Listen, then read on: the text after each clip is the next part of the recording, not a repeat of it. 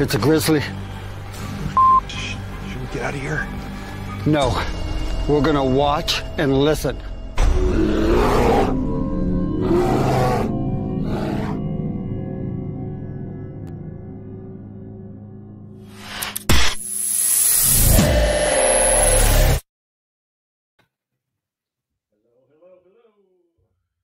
Well, what's up? Yeah, there we go, ladies and gentlemen. Late but never late for dinner, I should say, right? Welcome to another edition, ladies and gentlemen, to Rolling the Bones Around the Cage with Grizzly and Gumshoguy. What's going on, rock and roll man? I can't hear a lick of word you're saying there, so we got to... Yeah. 82 degrees, Detroit. There we go. Gotcha. Cloudy. Crazy Witch, welcome. Hello there, Stanny Stones. Jeremiah Sutton. What's happening, brother? Yeah. So, what a weekend, I'm telling you, ladies and gentlemen. Yeah, nice to see everybody in here. Crazy Witch. Nigel Porta, welcome to the show. And my co-host just disappeared. Ah, wonderful. It's going to be one of these shows, I can tell. What's up, Grizz? Hello, Luna. Yes.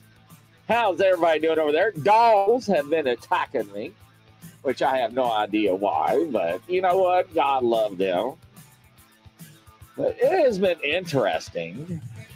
Very interesting. Woo-hoo! That's right. Here he comes, ladies and gentlemen. He is back. I am back. All right. So what's been going on with you, kind sir?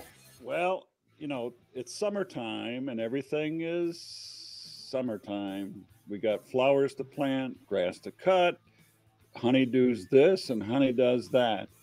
So it's been very, very busy with the grandkids, with family. Right now I've got 3 dogs in my house, so I'm hoping I don't hear a kerfuffle going on upstairs here. Wow, no. It's everybody's out of town now for the holiday. Oh, so, party over at Val's. That's it, man. What have you been doing, Grizz? Oh, man, I have been, working on my shows, adding more shows, doing this, doing that, adding more psychics, talking to reporters. I swear, you never rest. I don't know how you do it. So they're like, I had a couple people were like, "You are still up," and I'm like, "Yeah, I'm still working on shows and advertisements and everything." So yes, I do stay busy, ladies and gentlemen, but I enjoy it, right? So I did tell you about my Sasquatch sighting, right, over at Sonia's house. Oh yeah. That is crazy, and it was funny. I was talking to her today, and she was like, "Do you hear that? She's upset because I did not give her any eggs." And I'm like, oh my gosh, here we go again, ladies and gentlemen. So, I'm not going to say anything, but you know how I feel about gifting, ladies and gentlemen. But yes. And that goes for hard-boiled eggs. Now she does. Now she claims she makes some good pickled eggs. Now I will have to be a judge of that because I love pickled eggs. Mm-hmm. Yeah, I love pickled eggs. So. Ain't that right, Eric? Just joined Simply Spooky Network, too. All right, Eric. Welcome to the show, brother. Crazy Witch is laughing. Yeah, it's never done well with her, but yeah. But what's going on with you, though? Not a whole lot. A lot of people that I know, they're out of town. They're booked up for the conferences and stuff. And I was thinking about the conferences. I was thinking about going on hikes and stuff. But with this, and I know around Michigan and stuff, I've been in government areas, state-owned parks and federal parks. There are large areas that have defoliant in the weeds and stuff. And what I mean by that is there's large areas that are dead and dried grass, which tells me something's going on with the weeds. Something's killing the weeds, the debris, and the foliage and stuff. And I don't want to be stepping through that stuff. if you know what I mean. Yeah, I do know what you mean, right? Mhm. So they are doing things out there in public and across this land. And I'm not being Slim Jim. It ain't a Squatch stick, but it's a Slim Jim, so I'm going to snack on it here and there. But anyways, I had to throw that in there. But no, I do understand that and agree. And I was talking to a lady. She was on one of our shows called Open Door with Brenda Hartman. And her name is also Barb. And that's the shoot girl, the one that had the Bigfoot that cloaked. And let me tell you something, ladies and gentlemen, she has got this clan that lives on her property, and she has stories. And she invites people out that are believers and non-believers to come out and camp on her big, large property. And it's never a dull moment. I can assure you that. And so I asked her, we were talking, and I was like, so what do y'all do when y'all go camping? And I was like, boy, what is the first rule of thumb when you are an attorney? Never ask a question that you don't know the answer to. So I was sweating bullets. I'm like, oh my God, something bad's going to happen. She's like, we play music. So I'm thinking, all right. She's like, I told her, so I got this brand new big june box, that call blast. And she's like, no. She's like, you get drums and just start drumming and do musical instruments, and they will come to you. And that caught my attention. And she said that one guy had a stick, and he was, didn't have an instrument. So he had his big stick, and he was beating it on the cooler. And during the beat, he would go clunk. And then after a couple of minutes, it went clunk, clunk, clunk, clunk. They were actually participating with the music. Now, is that not ludicrous? That's crazy. Yeah, that's what I said more than that. So guess what I've been looking at online? I've been looking at kind of like little drums that you buy. Mm-hmm. They're not expensive. You get them from 8, 10, 12 inches. They're all under $20. You get a set of 2 or a set of 3. And it comes with little mallets. It's like the Indian drums. You sit around and hey-oh, and, and hit them next to the fire. And so, yeah, snap into a Slim Jim. That is correct, Eric. Yeah. In a lot of reports that I research and stuff where instruments are involved, a lot of times people seem to get responses with flutes, wind instruments. She said that. She said flutes. Yes. String instruments such as guitars or violins.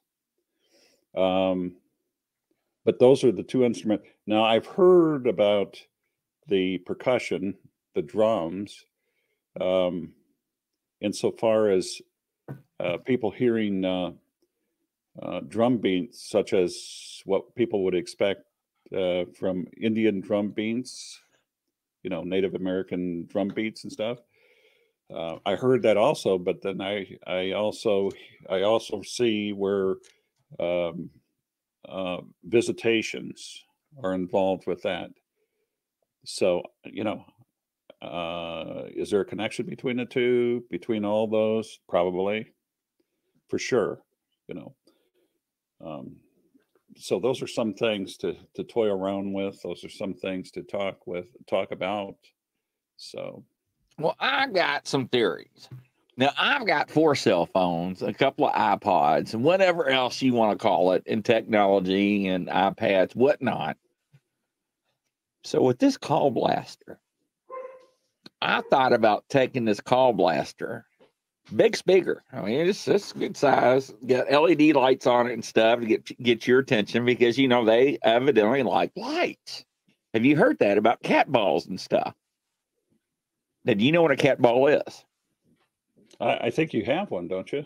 Yeah. They actually, damn things, the dolls turned it off the other night. I couldn't figure out why during the show it wouldn't light up. So after the show, I picked it up and shook the hell out of it. Mm-hmm. I was like, wow, that damn thing went working. And I hit the switch and it came on. I was like, oh. I was like, dolls. Now, come on. Anyways. Grizz, didn't George Norrie have a show, or Art Bell have a show on about dolls, haunted dolls or something? Yes, we're actually going to do a show on haunted dolls. I am with FDL Paranormal Audio. Okay, so yes. Mm-hmm. Now these crazy folks are going to have people send them items. Oh no, not me. Nope. I'm good. Are you an antique collector or anything? Do you collect any stuff like that? Yes, and I do believe in haunted vessels. That is correct. I sure do. I hear a disturbance upstairs. It never fails. That's all right. You know, no big deal. As long as I don't hear any growling out there, I guess I'll be okay. For the audience, I'm babysitting 3 dogs. My dog and my daughter's 2 dogs, German Shepherd and a mutt. They're all basically, these dogs are all adopted dogs, so they were taken to be given a better home and stuff like that. And I believe in that. I really believe in that. I do too. Yes, sir. Absolutely. Yes, sir. Absolutely. Yeah. So when you think about antique stuff, I don't know, Grizz. I'm a little dubious about that, because I believe just the stuff that I've read, the stuff that I've experienced over the course of my life, people place imprints on different items. Something could be, say, a telephone, for instance. I used to have an old telephone, and if that's been around a house, a family where something has gone on, that maybe it wasn't so good. I don't want that energy in my house. I don't want it in my house. So I don't want ownership of that item. It's not important to me. Now, you all laugh, because usually when I go antique shopping, I take EMF detectors, holy water, and crucifixes. Mm-hmm. And you see people's faces in these antique stores. They're like, what the hell's he doing over there? I'm testing things out before I take it home. And really, plus, you're supposed to buy, you're supposed to tell whatever it is that you think, hey, you are not allowed to follow me home. Mm-hmm. Then I have a couple of prayers in my prayer book that I have saved, because they taught us what to say, and it relieves whatever is attached to it. Now, I'm not saying it's 100%. Sometimes it may take 2 or 3 times or weeks, whatever, but you have to do a couple of things. So when you do purchase something, you have less of a fear of something being attached to it coming home with you. Mm-hmm. So, yes. Now, the Chucky story, Jeremiah Sutton. Woo! My oldest daughter, she hates me because she still has nightmares about Chucky. She did when she grew up. I didn't think it was that bad of a deal, Chucky. But anyways, yes, some spiritual attachments. So, yeah, we're actually doing a show on that. So my thing about this call blaster, I figure I'll take one of my cell phones, because it's Bluetooth, and put it 150 acres away. Now, ladies and gentlemen, to define an acre, there's 43,560 square feet in 1 acre. So you times that by 150, that tells you the square footage of this land. Mm-hmm. Well, I got a whole lot more than that. Then I thought, on the other side, I will be banging on some drums. So this way I'll have the flutes, the Indians, and the tribal music playing full blast, and me doing my thing on the other side. Now, what will call in, or what will make the local newspaper? I have no idea. So I just feel sorry for any raccoon hunters out in the woods at night. So, yes, it's going to be interesting. So how many feet are in an acre, did you say? 43,560 square feet. Wow. 1 acre. So in a mile, I'm just thinking, just to put that in perspective, a mile is 5,280 feet, I think. Yes, that is correct. And to think that an acre is beyond that, it's And if somebody people don't realize that. Yeah, people. I mean, for 5 acres, 10 acres, that's quite a distance. But we're talking about square. We're talking about. That is correct. Right? We're not talking a straight line. We're talking square. A foot by foot. Yeah. Yes. within That's still a 14 lot years. of that's still a lot of ground though. It is. Because if you take 2,800 acres, that's a lot of property. So I got 20 feet between my house and the neighbor's house. Talk about acre. This is the way it is living in the city, my friend. I could brush my teeth in the bathroom and wave at my neighbor in the living room. That's the way it is living in the city. That is the city life. We see at my old house, we bought a house as a new development. And I told the builder, I'm like, look, I don't want nobody to build next door. I want to buy that lot. And he says, why do you want to build the lot for? I'm like, I got to think quick. I said, I'm going to put in another garage on there and a 3.5 car garage. And hell, I didn't want it for nothing. I just wanted to extend the yard and whatnot. So I did all the paperwork, went to the closing and everything, and we closed on it. And then I got a letter and a call from the attorney. They're like, hey, we have to refund you the money. I'm like, what for? Well, the grandson filed bankruptcy on the grandfather behind his back and used the property as collateral and didn't tell nobody. And I'm like, wait a minute. Isn't that why you do the title insurance? Mm-hmm. And the title check? Mm-hmm.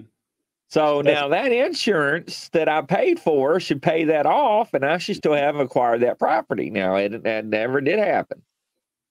So thank God when I got out of law enforcement and went to civilian world, the company I worked for, they sold my house and transferred me because I was the same thing. I can actually put a broomstick almost damn near between house to house, and that drove me nuts. No. And they had a hot tub on the back. They had to put and I had a big deck. My deck was like, I don't know, 45 foot long by 15.5 foot. No, it was 16 foot wide because they made it by the length of the boards. And it was really nice. And it ran to the whole length of the house, the second story of the house. And I told my daughter, if you ever snuck out, I'm going to know about it. But anyways, and she never did do it.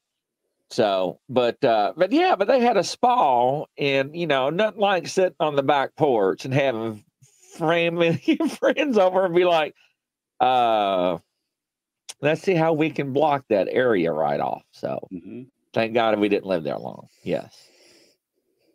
So, I wonder about the real estate laws insofar as Bigfoots and spirits in the houses. Well, they changed it in Kentucky. You used to have to tell them. Yeah. Now it's whatever goes. Yeah. Yes. Yeah. Yes. It's called a stigmata. Is that what they call that now in real estate? That is correct. Let me fact check myself here. But I think it's called. It tells you how long it's been since I've been in real estate. Term for murder house. But there is an actual term, ladies and gentlemen. The home murder suicide association. Okay. Do you have to disclose a death in the house or a suicide or a murder? Hold on. I'm bringing it up right now. Most sellers know they're obligated to disclose physical defects like a faulty foundation, mold infestation. Well, that's normal. Mm-hmm. But what about disclosing of a death or anything else? And can you be sued for it? And it says, what about disclosing a violent death? It doesn't say anything. Lead-based paint, which most of the time we don't have to worry about it anymore because the homes are newer. And plus, how many layers of paint around the home, but they still have to give you the best. So, no, it does not give you an answer. So, yeah, well, that's what I thought. I'll tell you, when I bought a home in a condo to flip it, as investment. I know why. You know why they quit doing it? Why? You're not going to believe this, ladies and gentlemen. There are companies out there just like Carfax. I'm not joking. I'm going to post this. This is not funny.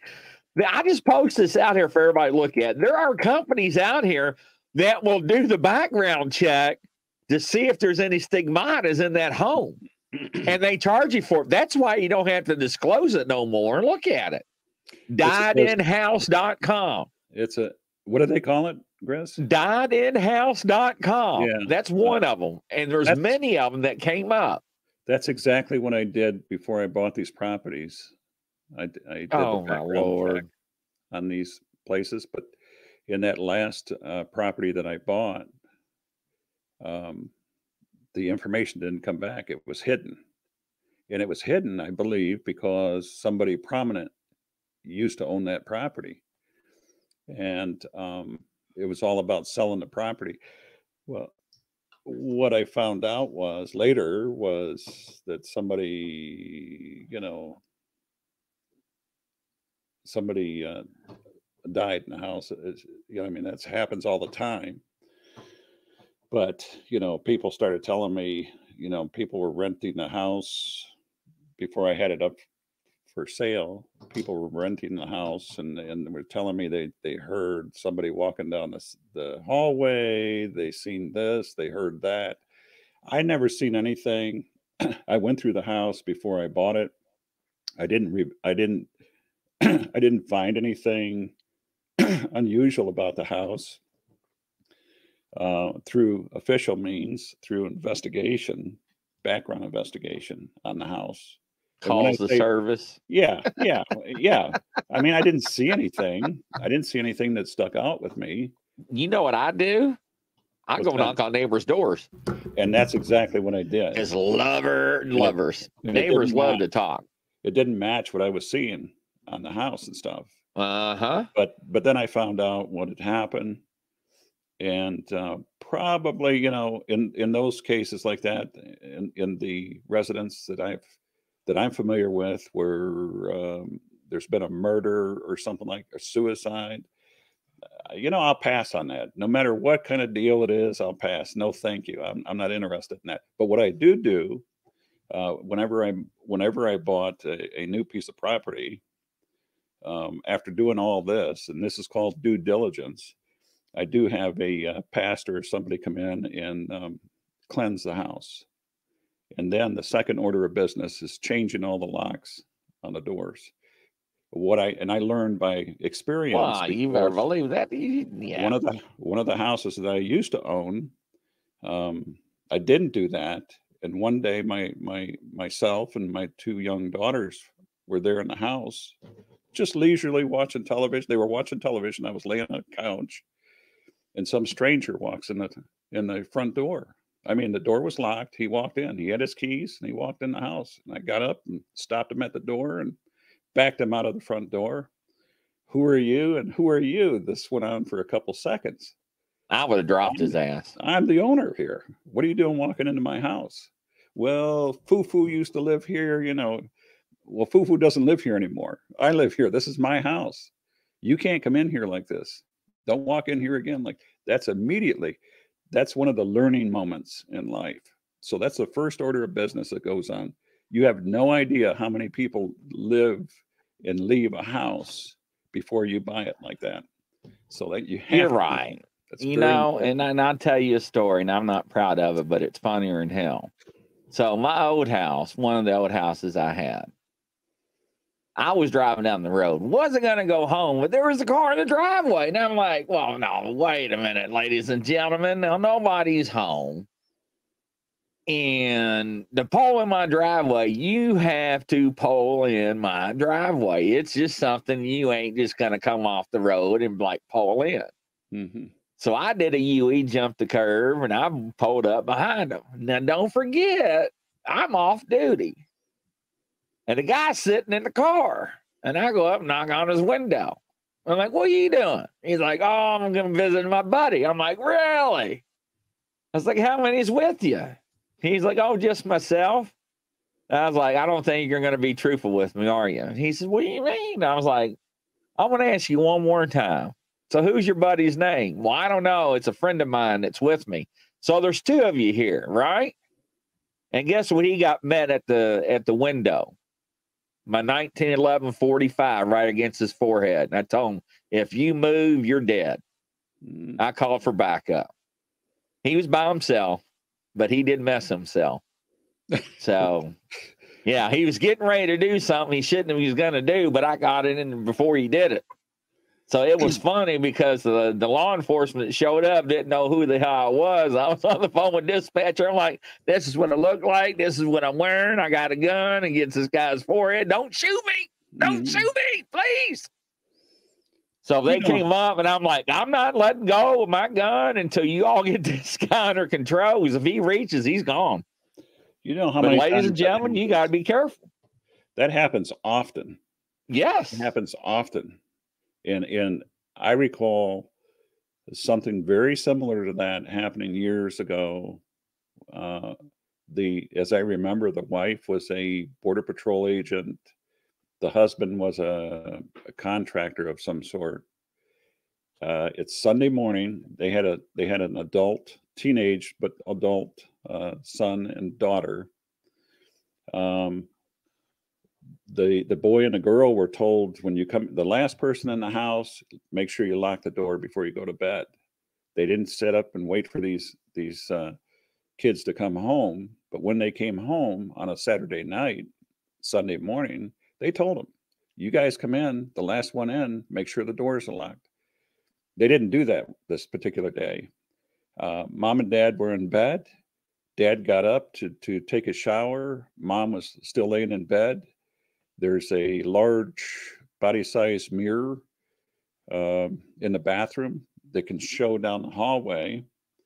On this particular day, Dad was in there taking a shower, and in comes idiot, walking into this house. And the first thing that he does is he walks down the hallway, and Mom in bed knows that her husband's in the shower because she can hear the shower running. She looks in the mirror, and it's a stranger. It's a strange man walking down the hallway. She slides open the chest of drawers next to the bed, the nightstand, and pulls her gun. He walks back down to the bathroom and urinates in the bathroom while the husband's taking a shower. Now the husband says, I know that's not my wife. He said, it sounded like a horse going to the bathroom in this toilet here. And he says, I flipped open the shower curtain, and he says, I see a strange man using my toilet. And he asked the man, who are you?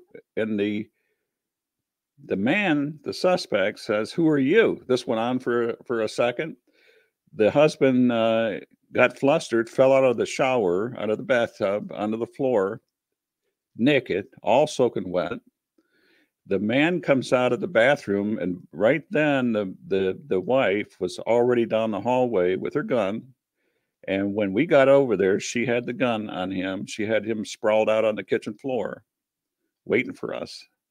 And that's where he stood. So this happens quite a bit, Chris. It does. Yeah. Quite a bit. I mean, it happens a lot. Whether people are drunk out of their mind or higher than a gourd, it happens quite a bit, more than people know. But well, I made sure this guy understand the Commonwealth of Kentucky's law, because I was law enforcement in another state, but I just wanted to make sure and let him know that why he wasn't going to meet his fucking maker that day.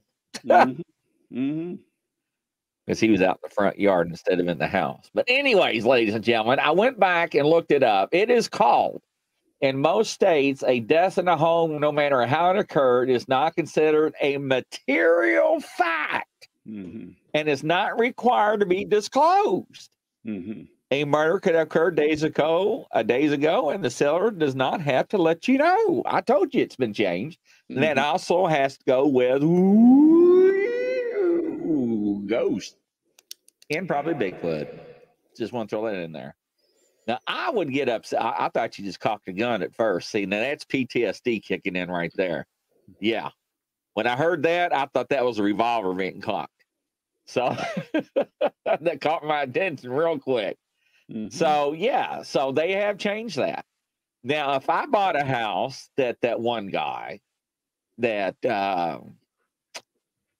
ended up feeding the peanut butter to, and sold his house, bought his house, and found out that I had problems with, you know, Sasquatches or Bigfoot, I think I'd be a little bit upset. I would. I certainly would. And I've said this many, many times before. When thank you, Jeremy. I see your notice there. I'll check it as we go on. To me, when people bait, remember Brian Barber, when we had him on the show, he was explaining his experience with baiting or gifting Bigfoots with peanut butter and stuff. And I like Brian. I like him a lot. He's a good friend and stuff. But the thought that a DNR officer would play would joust with this man over animals. She would not say Bigfoot. She would not say Sasquatch. But the idea that the bears would run around the woods, collect these empty peanut butter receptacles, take them to the next neighbor's house, throw them in the yard, pound on the side of the house, and do this on and off, peep in the windows, and then scare one of the neighbors off their property to the point where they want to put the place up for sale. That's the kind of stuff that I'm talking about. That happens quite a bit. And I know that I've got a report from Michigan. It's not a newer report; it's an older report. Nonetheless, it's one of the reports where the husband says, you know, I cut the grass all the time. I use a lawn tractor, and he says, I know what's out there in the weeds, and I know what's out there in the swamp, and I forbade my children to play out here after dark, out in the backyard. And he says, I can't handle this anymore, worrying about my kids. And we're gonna put this place up for sale and get out of here and move back into the city. That was his words. And so, you know, when I look at these areas, I think we talked about before, and I wanted to get in with Richard Saul when he comes onto the show, and it's been very, very busy, and I understand that with the holidays and stuff. But when Richard comes on, we're going to discuss the Miller document. That's pretty fascinating, Grizz. This is a document that people said was a hoax, was a fraud, was a fake and stuff, but I don't think so. And there's a lot of reasons why I say that. But you know, my question is, I want to know what people think. If you move into a house or residence, condo, townhome, whatever, and you have problems with Bigfoot, and you were not told, how would you handle that? We'll be right back. I want to hear y'all's answers.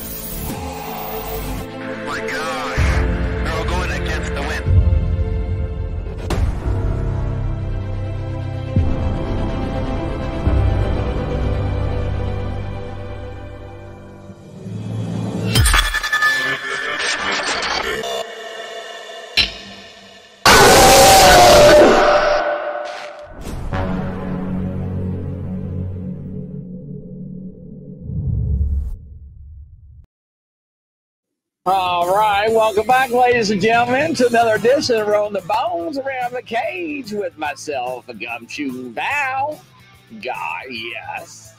Another edition brought to you by Western Bigfoot and Paranormal Investigations, LLC. Thank you, Don. Wonderful. So the question is, ladies and gentlemen, what would you do if you end up buying a place, a lake, a cabin, and you found out after you spent your money and clothes that you had issues with Bigfoot? What would you do? How would you handle that? Jeremiah is like, that's assuming you know it's Bigfoot. Well, sooner or later, you are going to find out what is causing hell and havoc around your property. So, yes, let's just say you found out. So let's assume, you know what assumes means. It makes an ass out of you and me. But let's hypothetically think that you know it is. How would you handle that? What would you do? What legal ramifications do you have? None. Now you got companies out there. That is wild. Who died in your home or whatever that was. I mean, there was a list of them. It was like Carfax. Anything to make money off America, man. But I would be furious. I would run them out somehow.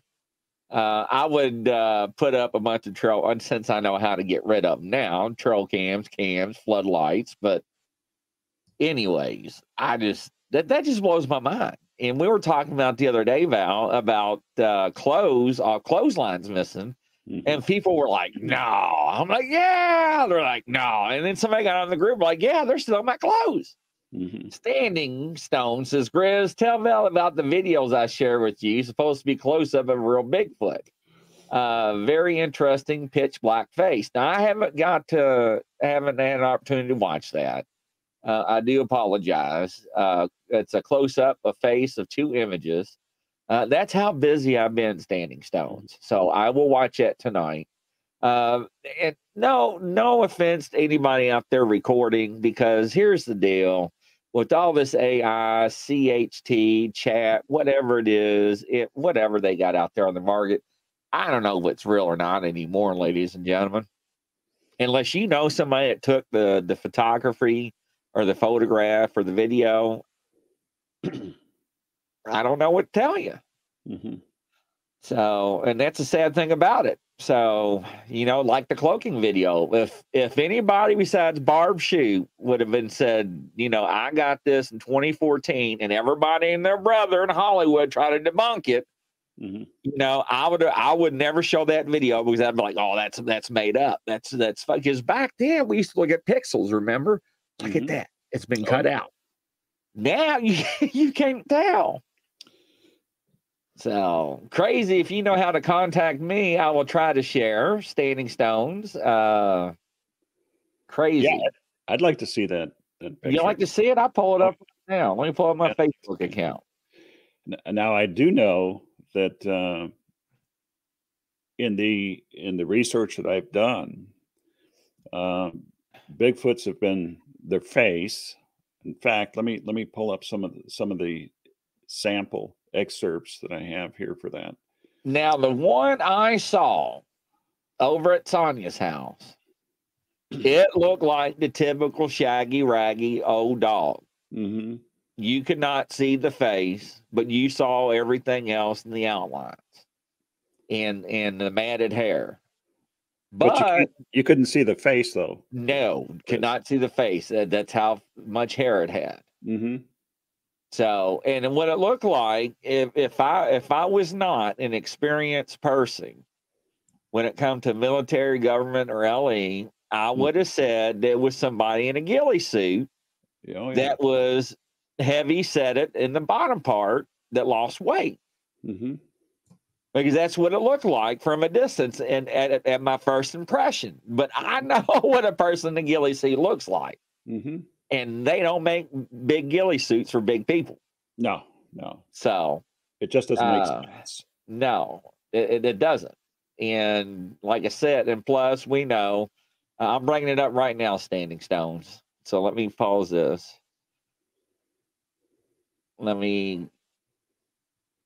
Parachute pants. Oh, okay. Let me share this video here. And let me make sure I get the audio with it here. Present, share screen. All right. Face of the Squatch people. Now, I know what different faces look like, but here we go.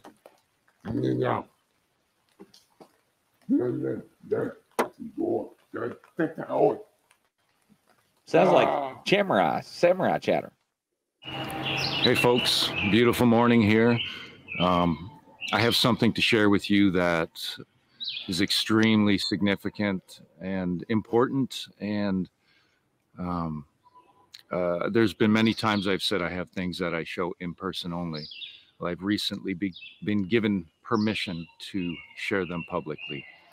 And I was actually given a direct message from Neff's family shortly after that last video with the partial selfie face shot that go to the end of the cliff. He's telling show. me. Okay. And let's see. Oh, he's looking in a window. Hold up. There we go. It's just incredible. So have an awesome day. Enjoy these, and I'll see you soon. Let me get rid of the comments.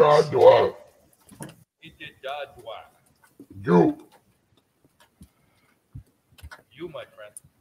You.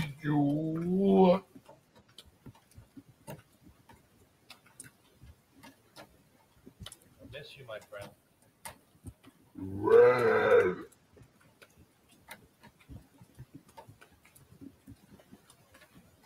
You know who? Who? Who?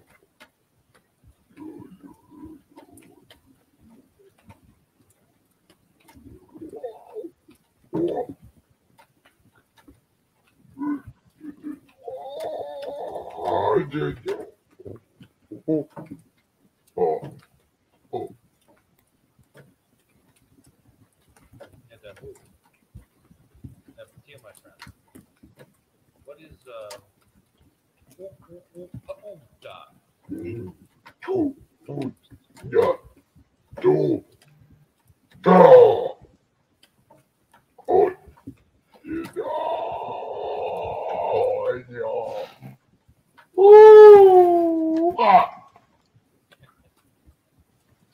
Love you, buddy.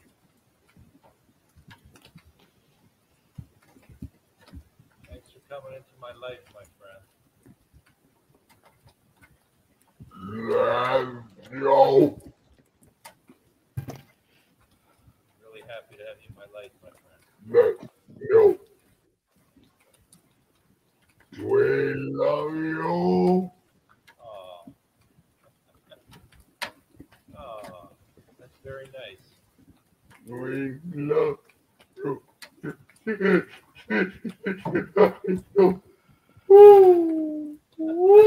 God.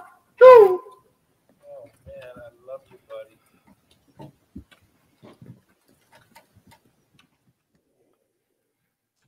Most people have no clue that in 2020, All right. the best way That to make is money it, on ladies and Amazon- gentlemen, there. Let me get to his comments here, and let me close out the video so I don't hear all this chatter in the background.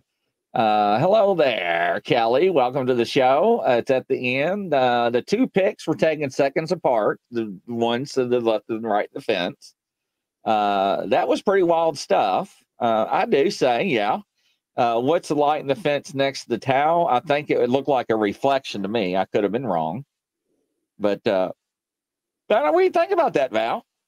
Well, it seems like I've seen or heard something like this, similar to this, from Ontario, something. It's back in the recesses of my mind. I recall Mike, the fellow's name Mike, and it was repeating the individual's name. There's a lot of debate over that particular, if it's the same one, over that particular video. And I don't know that it is, but it's interesting. But now I would love to put the voice on a spectrograph, or yes. you know what I'm saying, and look at the frequencies and pitches. Get the inflection and the nuances of the voice and stuff. I don't know that that's ever been done, but it was interesting. Now, was there a double exposure on that? Because it seemed like there were two. Now, faces. there were two pictures taken side by side, seconds apart. Oh, okay. All right. So it wasn't just a blooper or anything. Yeah, No, it's no. interesting. Very, very interesting. To your second part, you were talking about the Sasquatch faces and stuff like that. Yeah, I've seen a lot of different takes on the face. Now, in my particular case, the hair, the face had very, very little hair on it, and I think I described it as and I don't know if it was oily because it was extremely hot and humid during my experience in Michigan. But the face took on the appearance of almost plastic, pasty, oily complexion to it, but a pink complexion. And now, Grizz, I know you've seen deceased people before, what they look like. Yes, they've that been is sitting correct. there for a while, and that's the impression I got. But some of these people report, some of the witnesses This is the report one right here is the Val's, the one that looked like the one I saw right there. Yeah, so the right there. so the haze, female. the face isn't that the one in Tennessee that you've seen? Yes, the one in It's on your Tennessee. And house. this is not the actual No, photograph. no. I just Googled this to try Yeah. to find if I can find one to show the resemblance of what I saw. This is what it looked like. This is the long hair and Mhm. everything I was talking about, referring to.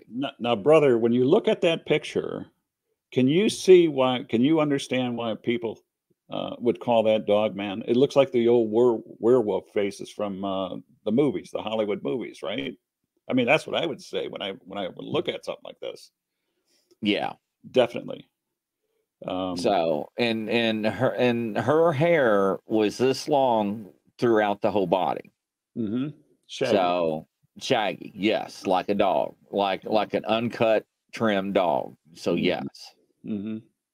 So And the one that I seen had no hair. Well, I'm sure you've seen the photo of it before. It had no hair, possibly because it was red and light complected, pink complected, but it had no. The face wasn't buried in hair. It resembled human being. Right here, this photo, the second picture over to the right. this one? Oh, this one. Right down below that, Grizz. This one? The second row over here. The second photo to the Here, let me see what you're pointing at, because you're right and my left. All right, where are you pointing at? right here. This one right here. All right. This photo I from can't- Todd Standing. All right, let me go back to there. Oh, I didn't mean to hit remove. There we go. Let me go back to Sasquatch faces. Mm-hmm. And you're saying Todd Standing. So you see Yeah. where my arrow is right now? Yeah. Go to the next line. The next Okay. row there. And it'll be the second picture in on the next row. This one? Nope. Go up one more row. Go to the go to your left. Right here. The second picture on that top row right there. This one. Yes, exactly. Todd Standing's picture. Okay. Now, the Michigan picture, the Michigan photo that I took looks similar to that. To me, that facial appearance looks remarkably human, doesn't it? Yeah, it does. Yeah, that's what I seen. Exactly the type that I seen. Exactly. And a lot of the descriptions by witnesses, and remember, I'm talking about going through 140,000 reports all across North America. There's been reports of pink complexion, like pink domesticated pigs. You know what I'm talking about. That type of complexion. There's been reports of white, like a ghost, white complexion. There's been reports of black complexion. Mm-hmm. Then you got the scar-faced ones and the thick skins. Yes, exactly. Yes. And then there's been all sorts of descriptions of hairy face, hair all over the face, just like you were showing, which is hard to discern. So somebody asked me a minute ago about the hair covering the face. Part of the face was covered with hair. Mhm. It wasn't all the way visible. Mhm. So it was like, it was just put my beard on top of my forehead and bring it down. Oh, gee. So almost, yeah. I mean, that's why I said it looked like almost, if you weren't trained, you would think Mhm. it was somebody in a ghillie suit. Yeah. Yeah. So, but this thing was completely almost engulfed in hair. But the But that issue was the is, Chris, uh-huh. in a ghillie suit, there's no form to it. Right. When you're looking at a real individual, a real creature, a Sasquatch creature, you see shoulders. You definitely see square shoulders. Oh no, there was a complete outline. Oh, yeah. Oh yeah, oh yeah. Yeah. And it had no neck either. I mean, it was just like I am. It was like the head sitting on top of the body. Mhm. I mean, the thing was only 40 feet away, ladies and gentlemen. Mhm. And it was, oh, how beautiful the storm is. And I'm like, oh my God, I ain't want to talk about it. Mhm. You know, but there actually was, and I was trying to find it, ladies and gentlemen. I cannot find it now.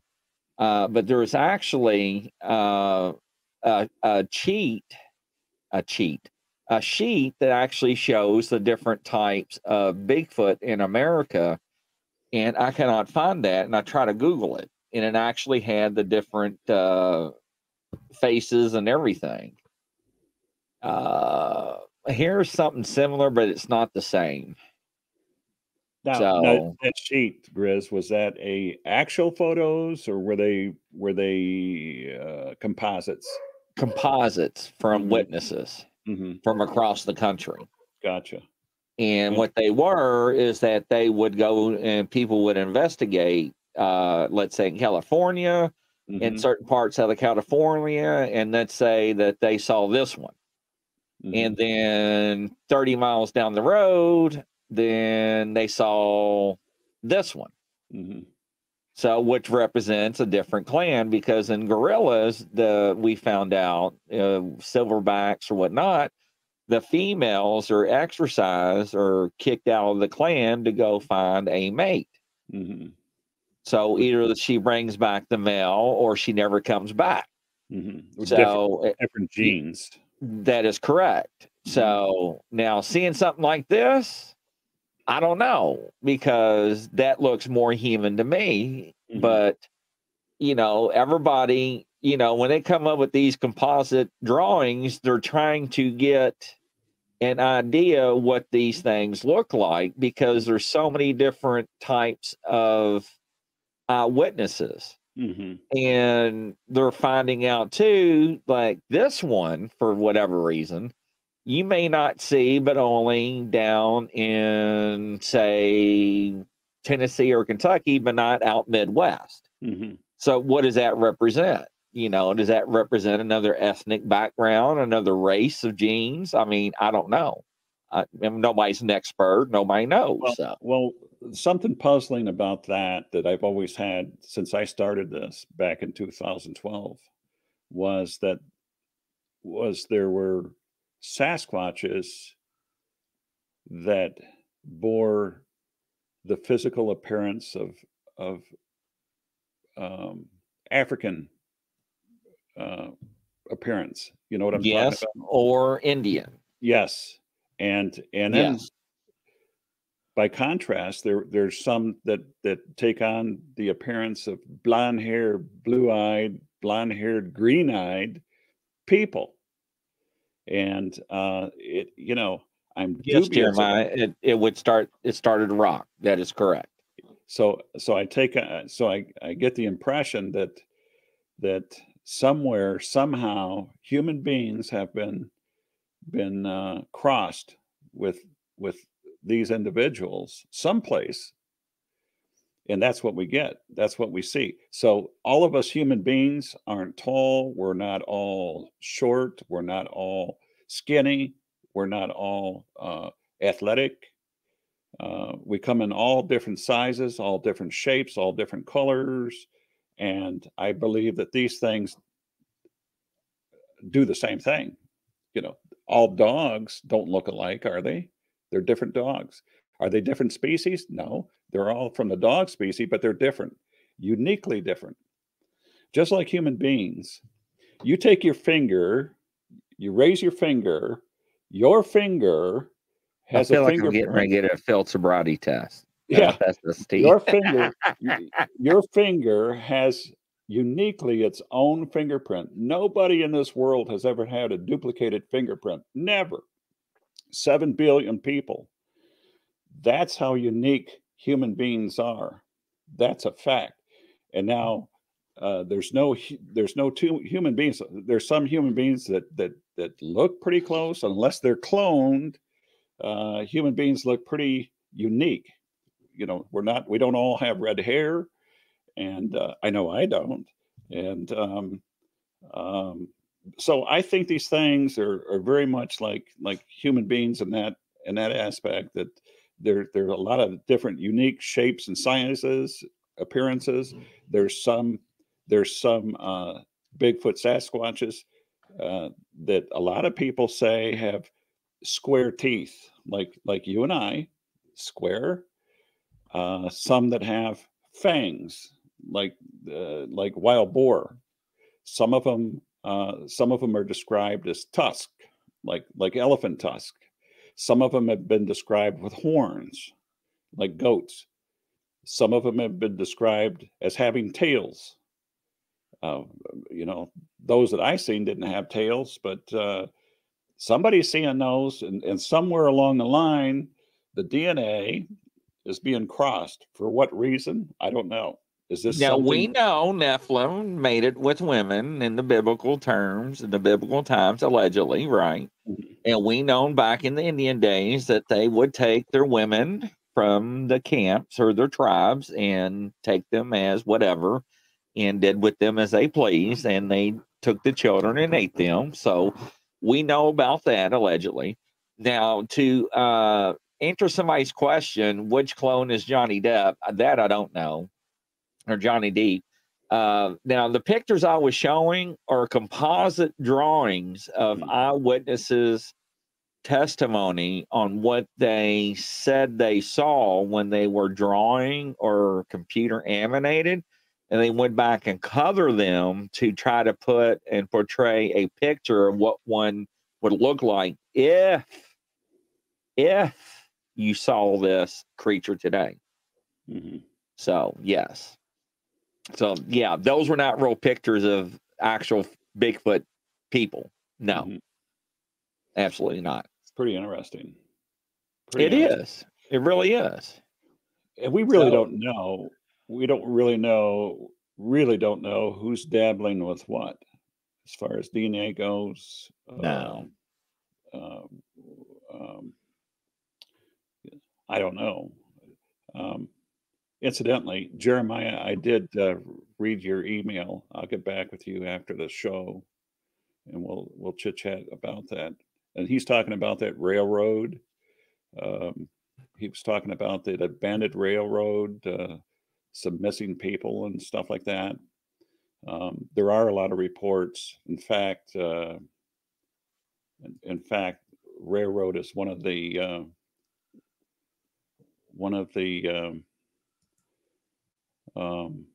Lance, if you're on the internet right now, catch the show "Rolling the Bones" with Grizz and Gumshoe. It's a pretty good show. I'm getting inundated with a lot of emails and stuff right now. What's good? As we speak. So just to answer, go back with what Jeremiah was asking. And he brought up in a couple shows ago about abandoned railroads and stuff like that. I do several sets and subsets of groupings, and so a lot of things that I do when I go through reports is I flag I flag particular words and terms. For instance, abandoned barns, abductions, aggression, airplane, helicopters, because a lot of aircraft are involved in Bigfoot reportings. Believe it or not, there are a lot. Helicopters, airplanes, small aircraft, as well as commercial aircraft. All fours, when I speak of all fours, I'm looking for reports that have, that report the individuals or individual on all fours running and then standing up scooting on two legs and 2 feet. ATVs, blue lights. This is pretty interesting. When this particular subgroup of lights, in one of your shows, Grizz, you were talking about orbs and lights and stuff like that. This happens often with Bigfoot reports. And what I do is I flag those words, those terms. When I see that in a report, I flag it. I want to know what color the lights are that people report, the orbs and stuff. And you'd be surprised the variances in color for a lot of these things. And this goes on 280 times at least. So that's how vast this database is. So to Jeremiah's point, he was talking about railroads, and railroad is another one that I watch closely and I flag mainly because when I started doing this, I realized that Bigfoot Sasquatches are very linear, meaning like wolves, like predators, wolves, they follow a straight line path. They always do. They'll follow the grid patterns of the high utility towers. They'll follow the pipelines, the utility pipelines, and they follow railroads. And it might explain why from rural areas to highly developed inner cities and major cities, they've got reports of Bigfoot Sasquatch because they follow these railroads into these places. And railroads in particular, I have at least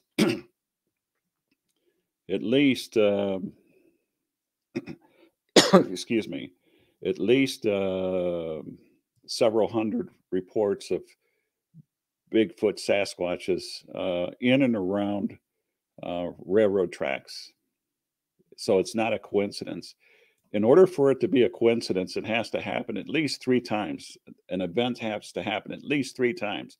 But by the 3rd time that it happens, it's beyond anomalies. It's beyond happenstance. It's purposeful. So there's reasons for all this stuff. And in the case of railroad tracks, I'm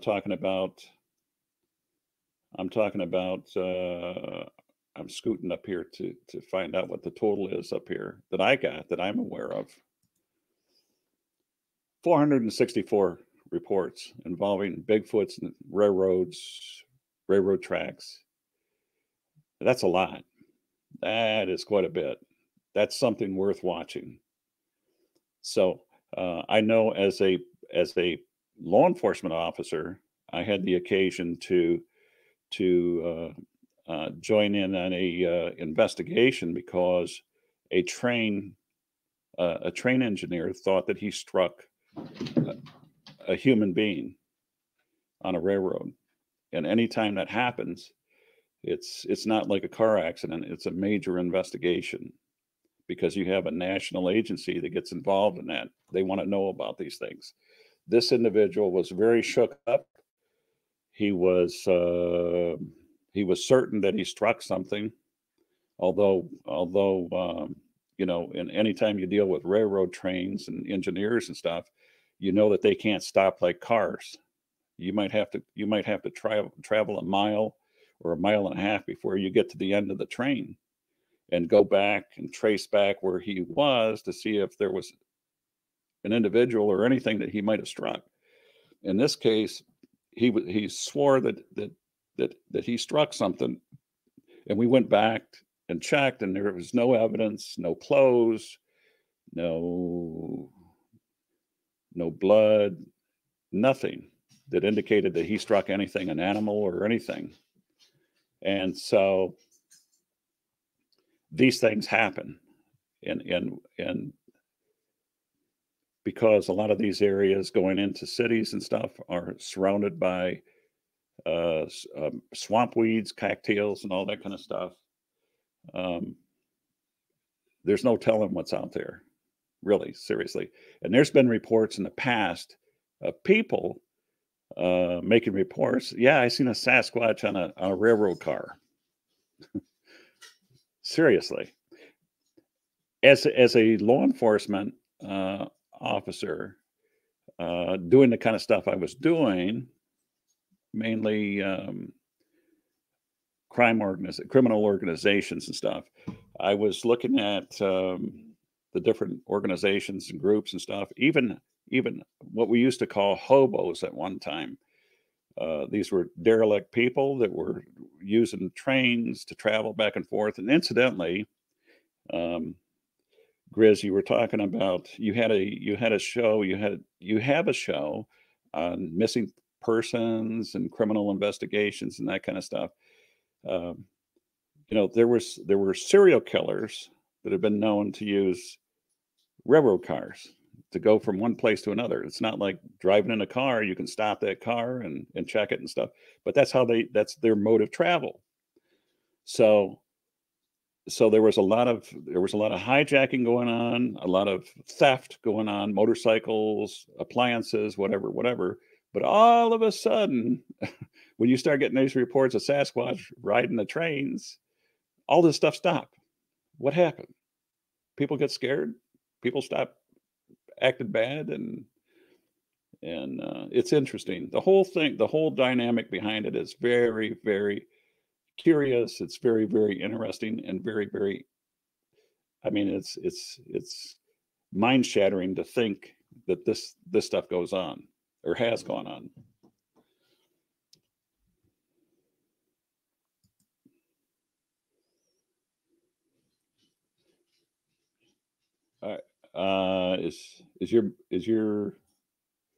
Are you muted?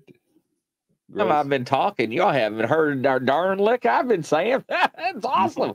No. But what I've been trying to tell people all these years is that no matter what people tell you, you have to keep an open mind. Mm-hmm. I mean, I was listening to a show the other night, and they're calling these people the Watchers. They're calling them the what do you call the biblical people? The what's right on the tip of my tongue? Not the Watchers. There's another term: the sediments or the Sentinels. There we go. Sentinels. Yes. So, yeah, I'm just talking, Jeremiah, and I'm glad somebody let me know you couldn't hear me. I'm just talking along, it's funny. But no, and you don't know, because these things have been around before us, and we got on a topic the other day. Christianity is roughly around over 2,000 years old. And that was made by man. And then you go back and you want to add whatever else you want to and take away whatnot. It is what it is. But, when you hear stuff like Samurai Chatter from Ron Moorhead back in the Sierras, back in the 70s, 80s, whatever it was, and then you hear something like this, they mimic people, ladies and gentlemen. Sonia would tell you she will holler out a name for her animal and it will come back. And it is not an echo. And we will hear on other shows, ladies and gentlemen, where the sea Sasquatches, Nephilims, Sasquatches will be not in the mood to do owl calls and be like, hoo, hoo, hoo, hoo. And it's like, well, why don't you just not even try then, And it's just like they don't care sometimes. So, I mean, what does that mean? Are they just like in a bad mood because they're answering back? They don't want to answer, or leave me alone, woman, or what's wrong with you? I mean, what does all this mean? I don't know. I don't have an answer. So, do you? That's in that database. That's one of the things that I look at as well. I call it. I title it Bigfoot Speaking, and there's a lot of different things that have been reported by people over the years, and some of it is quite interesting, Chris. Outside of that one incident on the East Coast, I want to say Connecticut or Massachusetts, where and I might have, pardon me if I told this before, but it seems like it happened around Vermont, Connecticut, or Massachusetts. Definitely on the East Coast, though, where three men went to town. You know, they didn't have cars, so they went to town to drink and party and carry on. On the way back around midnight, they met up with a large 8 or 9 foot black Sasquatch, and they were all terrified. And for the fact that they heard this being, according to them, they heard this being ask them the directions for the next town. And one of them in that group said, "Oh yeah, it's 10 miles away. You got to go this way, go down that path, and it's 10 miles." And that's the way it was. And these guys swear, by it, and it was on its way. But there's more like that. Some more, some better, some less than that. But these are a lot of reports that people have. And incidentally, while we're on that topic, there's a lot of testimony by witnesses all across North America that claim that when they're frightened or bothered by Sasquatch, they feel that they understand our English language, because they'll tell them, "Leave me alone." And guess what? They do. They leave them alone. Sonia will tell you. She'll walk out in the middle of her woods and have a conversation, be like, "Hey, stop it, guys, knock it off." Mm-hmm. And she will communicate just like I am with you all. Mm-hmm. And they stop. Mm-hmm. Now, my communication ain't going to be verbal. It's going to be bang, bang, bang, bang, bang, bang, bang, and a bunch of sawing down some trees and stuff. But that's just me. Now, I'm not saying, ladies and gentlemen, I'm a no-kill person. I just get a little antsy sometimes in the middle of the woods by myself. Now, the other night, Val, she's like, "You want to see one?" I'm like, "See one what?" She's like, "You want to see that female you saw?" I'm like, "Yeah, well, yeah." She's like, "Watch this. Now, you're going to see something and watch it blink." I'm like, "Okay, I'll watch it." And she turned her phone around because she was out in her yard. And there and behold was eye shine, which was green. Mm-hmm. And it blinked. Not once, but several times. Mm. And she's like, "I told you." I'm like, "What?" I was like, "Put the phone back. Put the phone back. Put the phone. Why'd you do that? I can see you anytime." You know? So she put the phone back. She already moved. So now, how in the world do their eyes illuminate by themselves? Somebody, Jeremiah, Brian, Don, anybody, crazy wits, explain to me how their eyes illuminate by themselves. Because this was total darkness. Mm-hmm. And ladies and gentlemen, these were not fireflies. They were too high off the ground and too big and bright, and they were separated. And I mean, there was a good distance between them. There was some distance. I can assure you that. So Jeremiah's like, "I wonder if the tone in your voice plays a part." Man, Jeremiah, Sonia, honey, can you please put the phone back so I can continue to watch the eye shine? Are you nuts? Put that phone back, woman. I mean, come on. You know, I don't get to go out and live luxury in life and see the things she does every scene, the glyphs and whatever, the rock formations and all the prints on her property and stuff. And it, you know, I mean, yeah, I guess it probably was a little freaky to her or it or whatever it was out there, you know, not even 60 feet away, approximately. So, and she's like, "Oh, it's no big deal.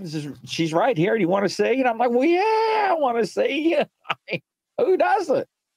But my thing is how do they shine? Standing Stone says a lot of blood behind them eyes. But blood glows in them? Now, the blood I've seen does not glow. I mean, that could be, you know, because our blood is blue or purple, right? Until oxygen hits it. It is a way of communication, Don says. That's what we theorize, is what we are told. So, but she's got white, she's got orange, she's got red, she's got green, she's got blue, yellow, damn much a rainbow. Might as well just call them Skittles. You know, I agree, Chris. There's so many different colors reported. I just look for the basic colors, but there's a menagerie of different colors. There's yellow, red, and I'm looking at my database right now. There's, for eyes, there is several. I'm sure several So thousand. they say bioluminescence. Now I can buy that because there's certain sea creatures in the sea that has that their own chemical. Now the whites of our eyes is called sclera, Right. But we're talking about the dark pupil areas of the eyes. But there are reports of black eyes. I mean, black. Yes. Old black eyes. No sclera involved. That is correct. At all. That would be creepy. That's creepy. Devoid of any lightness. Talking to Barb Shoe. Sorry, Barb. Is that she said that when she was on her trip on her property with her people recently, she went to put her drum up and she was like, I smell blueberries. And what did we talk about before on the show about how they would rub fragrances and flowers on them? Yeah, she went and got other campers. I'm like, you smell this? I smell blueberries. And there was no blueberries around. Mm-hmm. Mm-hmm. So are they, is it that time of the year where they're trying to attract a mate? Now, ladies and gentlemen, I made a mistake on one of the shows. I Googled how gorillas went out and found a mate, and I should have read it before I read it out loud, and I didn't, and I embarrassed the hell out of myself, Al. But there is a way that the females gets the attention of the males. And now, do Sasquatches do that? I have no idea. So, black-eyed children, yes, Don. So, yeah, I think I was referring to a friend of mine, Bigfoot Tony in Michigan. I've never been to his property before, but he claims, and this is the first time that I've heard that, although I found reports in line with what he said. So I have to believe that there's some truth in the matter, that some females, like human beings, some people are better at personal hygiene than others, but there are Sasquatches that are very, very particular about their hygiene, and some of them have been reported to have looked like they brushed their hair. Yes, very clean, not stinky, not ugly in that aspect, but some of the females smelled like bouquets of herbs and flowers, and have been sighted bathing themselves, probably to keep themselves clean. Now, in addition to that, I've mentioned before that there's a anthropologist, anthropologist that worked for the military, that claimed that his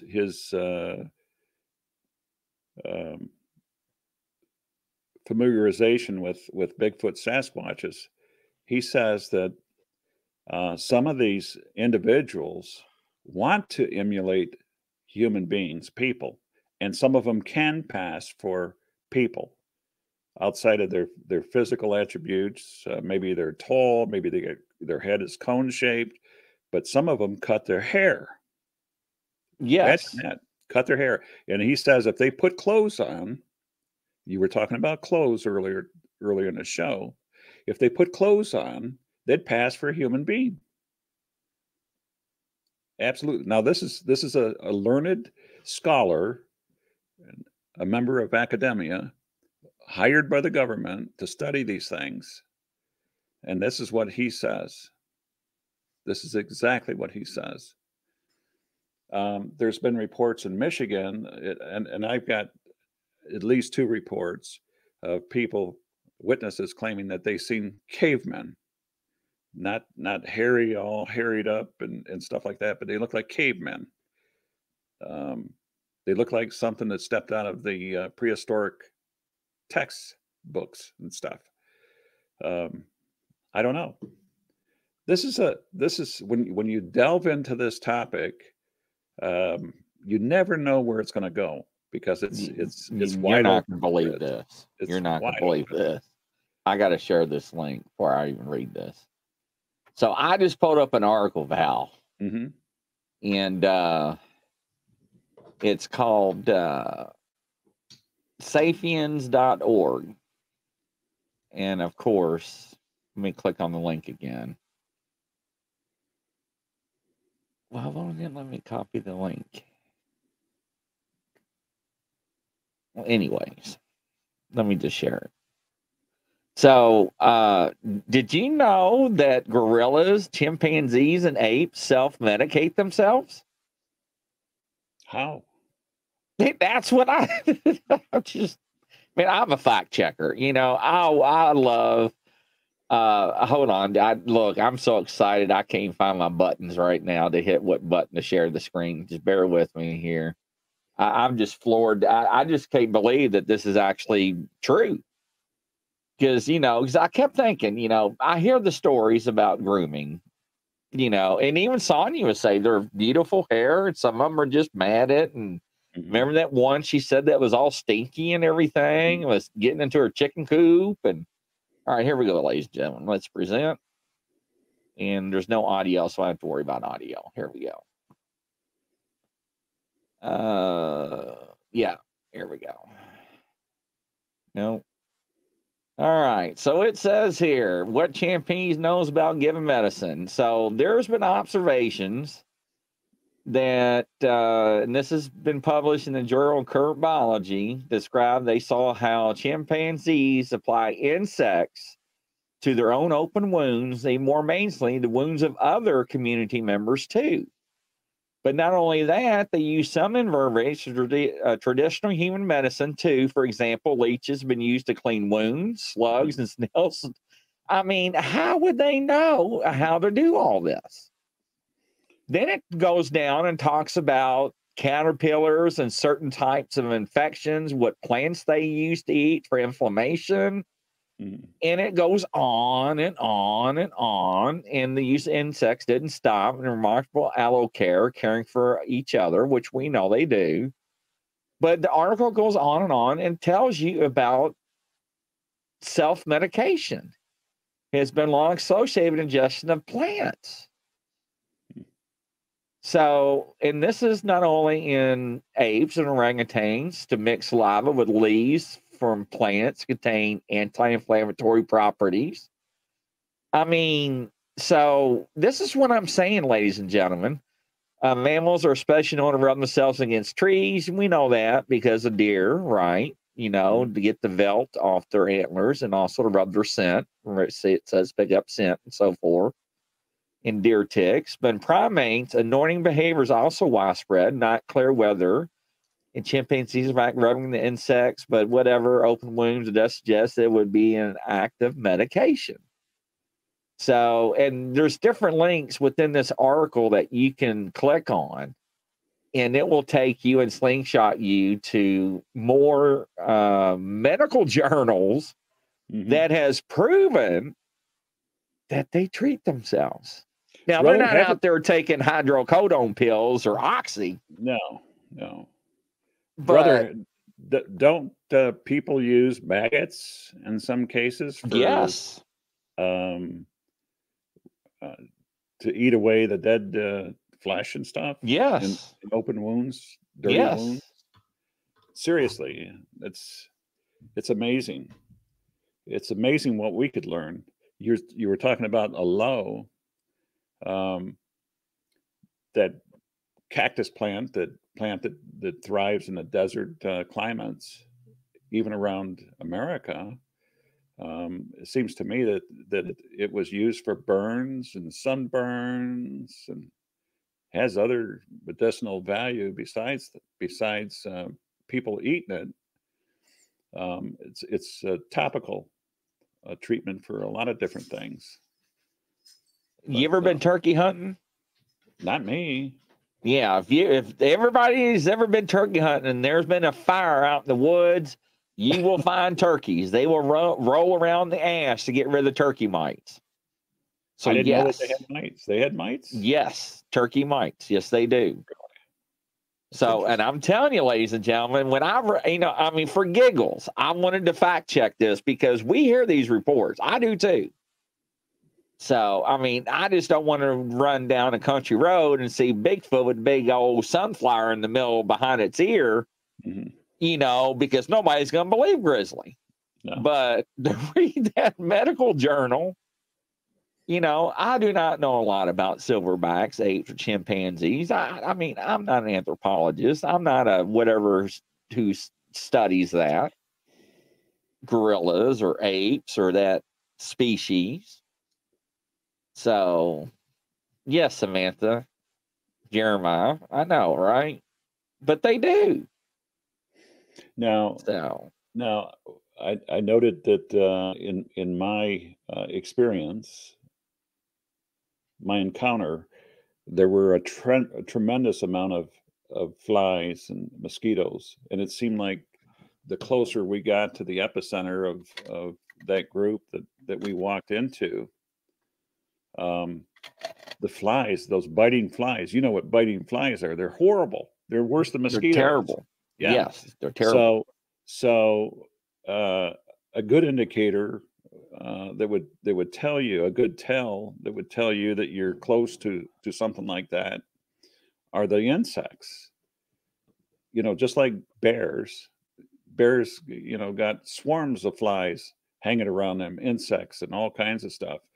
But there had been numerous reports of Bigfoots looking like they crawled out of a mud pie, just covered with mud. And I'm wondering if it's to ward off insects, biting flies and mosquitoes and fleas and stuff like that. There's also been reports of what people call lizard man, but it's a Sasquatch adorned in seaweed and swamp grass and stuff like that. Probably for the same reason, I would imagine. What do you think? So yes, I've heard the swamp thing. I've seen the movie as I was a child. I have reports of people seeing Bigfoot covered in moss. Yes. So what does that represent? Is that keeping the insects and bugs off of them? I don't know. The horse has a tail for a reason. This way the flies and what do you call those horse flies away from biting them. So, ladies and gentlemen, what I'm trying to say is these things are so intelligent. 20 years ago, 30 years ago, I told Val I would laugh and call them apes. Now, when you can put out tape recorders and they learn how to turn things off, and I show people, I got 4 or 5, 6 by my head, all different makes and models, and they know how to turn it off and put it back. Come on, ladies and gentlemen. Now, I know little Johnny's out there drunk causing havoc in campgrounds. Well, you can't blame little Johnny all across the world at one time. There's no way in hell.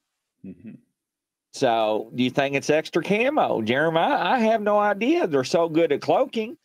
I have an article that shows, let me see if I can pull it up. because I always use polar bears as a reference. Polar bear hair under microscope. Let me see if I can get an image. Because what it does underneath the microscope, it takes the light, and here's a good picture. If I can bring it up here. All right, let me share this image. Because somebody allegedly has got Bigfoot hair, and it says it's like a mirror. So this is how, oops, wrong one. There we go. And I'll blow it up on my screen. So this way you can blow it. That's what it looks like underneath a microscope. Mm-hmm. Now, the polar bear hair is black, ladies and gentlemen. This is from the surrounding. Now, I know people are like, oh, he's so full of crap. Now, watch this. I'm going to stop sharing the screen, and I'm going to open up another browser. And let me go back to StreamYard here. And present, share screen. And, all right, here we are.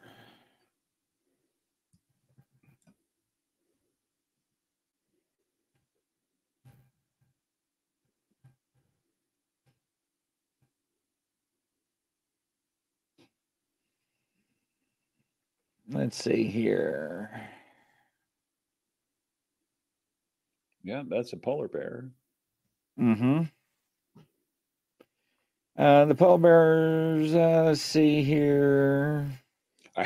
Polar bears been found inland mixed with grizzly? Yes, that is correct.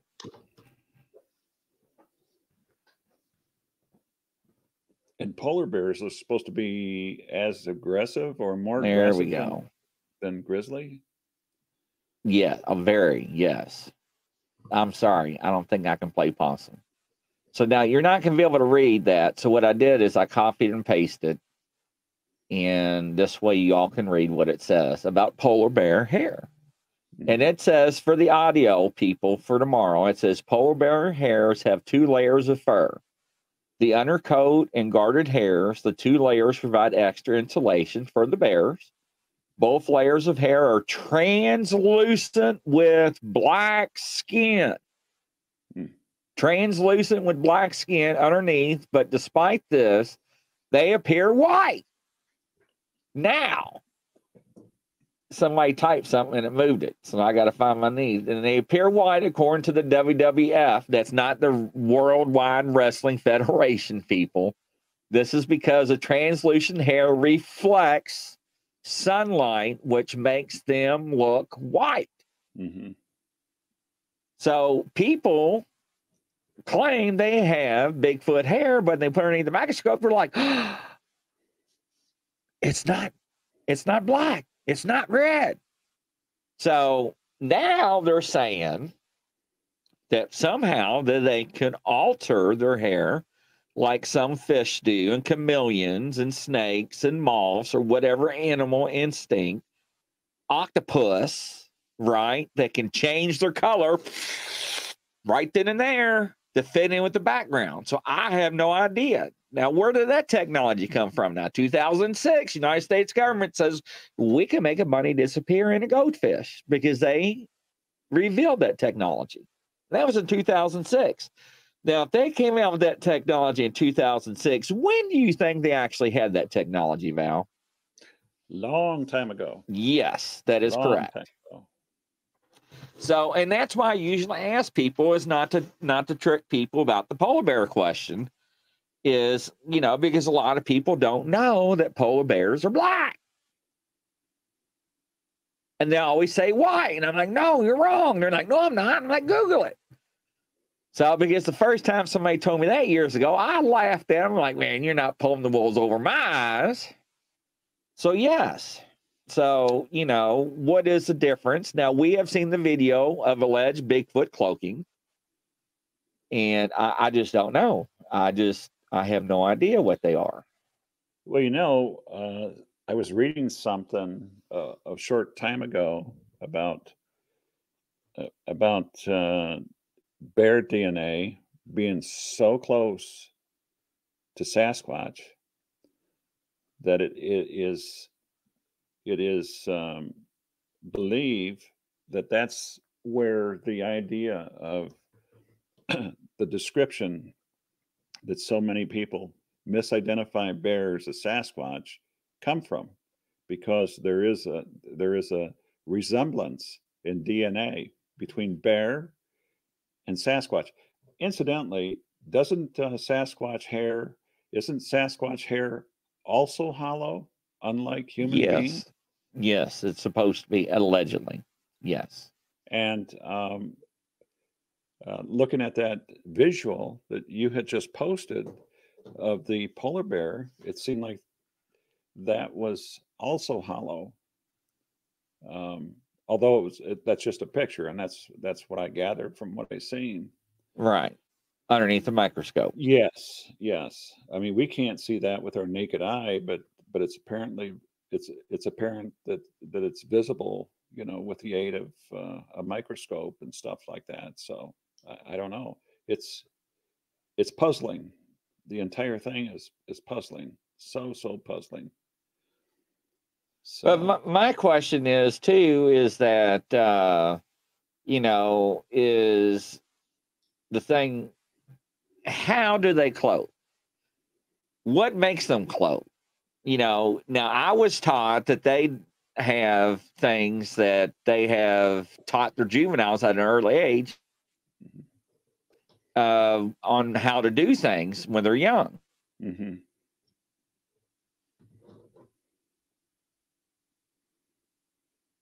Muted. Yeah, so that is very interesting. Love you too, baby. So sorry, that was her calling. You wanted to hear that. No, I'm not saying that to you, Val. That's why it was muted. But no, and that's the thing, is that we were told allegedly that the Sasquatches, Bigfoot, Tungas, whatever you want to label them as, teach them at a younger age on how to cloak. Mm-hmm. So thank you, Jeremiah. You just made me feel real embarrassed. But yes, you made me blush. Poor Val was like, what? No. Poor Kissy, Val. kissy.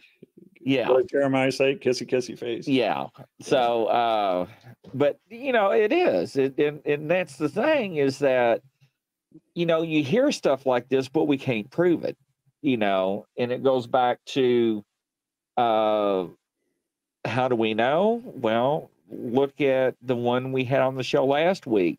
He knows a whole lot more than what he's telling us. Who he, Grizz? Who he? The one he refers to us as white man. Oh, okay. Yes. Okay. The one who he says that they may be coming out with a booklet or a manual mm-hmm. on these things. Mm-hmm. Okay, but I don't think. Yes. Yeah. Yeah. So I don't think. Yes, Barry. I don't think we, referring to white men as a human population, is ready to handle the facts and the truth. Because, ladies and gentlemen, I do not go out in the woods like I used to. I'm not going to lie. I do not. Nope. After I seen that cloaking video, and I keep hearing these reports, things running up to you and all that, and then Sonia wants me to go out in the woods with her. Are you crazy? Me end up missing. Then we got reports. Now listen to this, ladies and gentlemen. During this camp out, that they took a tape recorder, and I'm not going to say gorilla tape, but that's what people were buying anymore instead of duct tape. I know that sounds funny, but and they duct taped it inside their RV and put tiki torches around the RV by the door and by the window to get these vocalizations and this chatter. And they were probably roughly about 70 yards away, and they're like, "Are you seeing this?" And they're like, "What?" They're like, one of those tiki torches just went out. And another one went out. And another one went out. And they're like, they're full. There's no way that they're going out. So they're sitting there and they're like, did you just hear that? They're like, did you not lock the door on the RV? They're like, we're amongst friends. Why am I going to lock the door on the RV? Do you know that tape recorder was taken off that what do you call it, the screen, and turned off and laid on the table, and that son of a butt lit all the tiki torches back? Now you explain that. Now, do they know how to play with fire? I don't know if they have a little finger spark. I don't know if they took it. They didn't say they saw a torch go back and light the other torches. Mm-hmm. They said one by one, each torch went.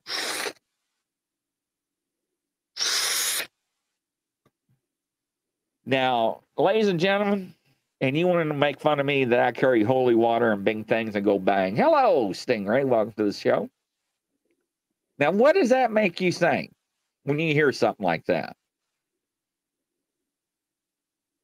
Creepy. It's creepy. What it reminds me of the Hollywood Arnold Schwarzenegger Predator. Yes. That's what it makes me think of. And then again, I think of that gentleman that you mentioned, his name, or that show that was absolutely having a breakdown on a podcast. Yes. His experience and stuff. Yes.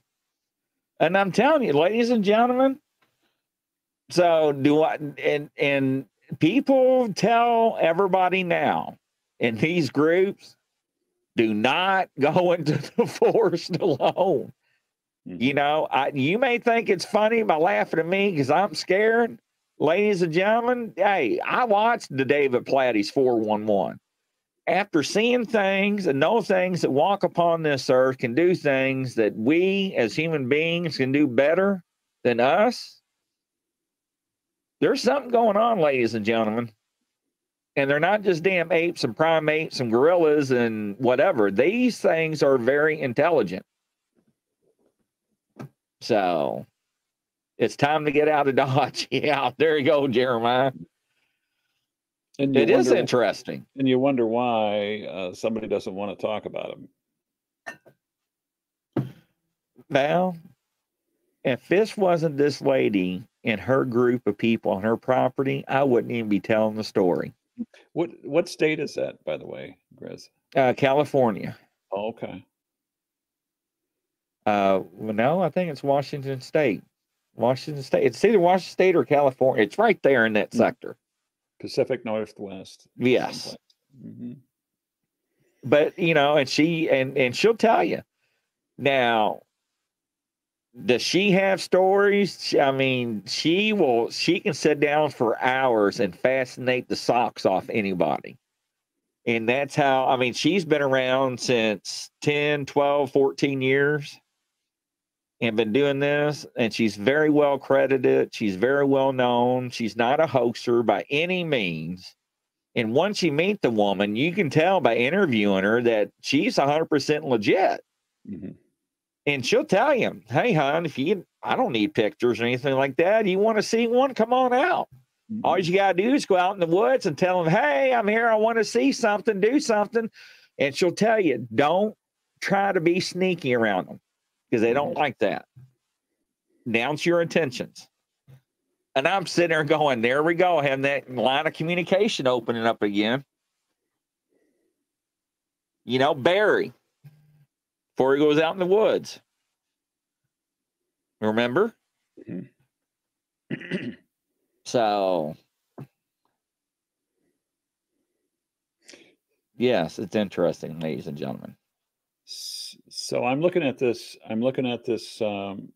database on speaking. I see people have reported Russian language, what sounded like Russian language to them. People have reported People have reported Chinese language. People have reported backward English language. I know that somebody down in the deep South, Mississippi area, Georgia area, reported Spanish from these beings. Where did they pick up this language from? Excuse me. People have reported a German dialect. Where do these things pick up the language from? From listening to people. You were talking about missing people going out in the woods by themselves. You got reports of witnesses saying, "Yeah, something was calling my name across the river, and I'm out here by myself, and I'm supposed to go over there across the river to find out who's calling my name." No, that's not good. That's not good. What intention do they have? Who knows? I wouldn't follow it. I know that there's been many reports of people reporting somebody calling for help out in swamps, remote, isolated areas. Yes. No, I wouldn't go out there. Sorry. Not by myself. Not by myself. It's one thing to go out there to help somebody, but it's another thing to walk yourself into a trap. You don't want to do that. Well, let me tell you something, Val. When's the last time you stopped on the side of the road and helped somebody? Bro, I stopped. It's been a few years, but I know that I stopped on the freeway to help a police officer struggling with a man. A police officer. Yes, that's sir. different. Yes, sir. But I'm broke down on the side of the road, and the way I look, are you going to stop and help me? In a minute, I'd stop. I'd stop for you, brother. I couldn't pass you up. No. Honestly, I don't know. It's in everybody's heart. You know what they're. Nobody does. Yeah. The hell with you. You're a bad guy. I don't know if I'm going to get whacked. I mean, you know, you do things that you follow your heart. What your heart tells you, your heart tells you to do. And look what happened to all those women that follow their hearts, end up in the ditch or murdered. Yes, don't I know? So. Don't I know? It is a creepy thing. Now, Stingray carrying a woman with the baby in a snowstorm, first thing I'd be thinking of is that is a setup. As soon as I pull over, I'm going to get conked in the head. Now, I did stop on the interstate once, and I was already retired, and it was a Hispanic family with a bunch of little kids, and his serpentine belt came off. And how it slipped off, I couldn't tell you. And he was probably about 4 miles from a truck stop. I'm like, look, I was like, I'm going to tell you something. And I laid my badge and wallet on the hood of his car. I was like, I want you to see what that says. Do you understand English? That says retired. That means I'm packing heat. You know what heat means? It's something you don't plug in the wintertime. So I'm going to pat you down if you want my help. Do you understand me? He's like, absolutely. So I patted him down. I gave him a ride, got him some tools, and we put his serpentine belt on. And that was the only time in my 39 or 49, 30, I wish I was 39, out of my 48 years that I ever stopped to help somebody, unless I was in uniform. And if I was in uniform, I would still pat you down for my safety, because I don't know Jay from Jack, because let me tell you something. A year ago, my buddy's son was coming home from work, and the Palmyra police officer up in Indiana saw somebody broke down. 12:30, 1 o'clock in the morning. Flat tire, no big deal. He pulls over. Before he calls it in, what does this person do? He gets out of the car. Hey, man, what's going on? Now, here comes Marty's son, firefighter, gets off work. Hey, you need help? Next thing you know, a 12 gauge comes out. The officer gets shot twice, and his son gets murdered right there on scene over a car that was broke down. You never know who you're going to meet on the side of the road, ladies and gentlemen. No. I don't care what they look like. I don't care how short the shorts are. So it's changed from the 70s and 80s, where they used to set up people to get clonked in the head and stuff on the side of the expressway, and they lay in the ditch waiting for you. I'm just telling you, when in doubt, call it in. Don't stop. Call 911. Let them know where you're at, what color car it is, and how many people are in that vehicle, and tell them where the vehicle's at. Mm-hmm. Don't put yourself in that position. Now these days, we got to worry about carjacking. How and where we get on this subject? Stop it. Just stopping to help somebody. Yeah, that's right. Thank you, Mr. Guess One. So yes. Yeah, it is. It's very, very dangerous. It's unpredictable, and things have changed a lot. Things have changed a lot, very, very rapidly. I don't know. I just when I think about some of the stuff that goes on now, considering what I've seen, what I've done, where I've been, you have to give praise to a lot of these men and women that are out there now doing the same work. Really, it's not like it was 10 years ago, 20 years ago. It's violent. It's very, very violent, and I think it's only going to get worse. It is. And let me tell you something. If you're fighting with the cop and I'm driving along, two things are going to happen. You're not coming out alive. Either I'm going to drop you or I'm going to run over your ass. Mm-hmm. So I'm just letting you know straight up. So I'm getting too old to fight. I'm not like I was in my 20s and 30s. Man, I love to go hands-on. Anymore? For nope. Sure. Until I was involved in that head-on car collision and broke my back. I was in the thick of a lot of things. Always. But when that happened, and after that it happened, I looked at life a little more soundly, and I was a little more gingerly with my involvement, and you learn to be a little more diplomatic with the words. And I mean, you can do a lot with talking to people and de-escalating situations with people. That's what it's all about, is de-escalating. You respect people out there. You respect people. You treat people well. And that's one of the things that I hope a lot of the younger guys learned from me when I was on there. And that's one of the things that I've always pushed people. I mean, Grizz, on my group site, I don't want people using foul language and profanities and obscenities. I don't like that's that. Right. I do not like that. And that's the same way I was when I was working the streets. Do not talk like this to people. Do not talk like that to anybody, please. And they do. And that's what's sad. Now, I'm going to show you this video, Val, because this actually happened when I was on county. But the driver and passenger got shot.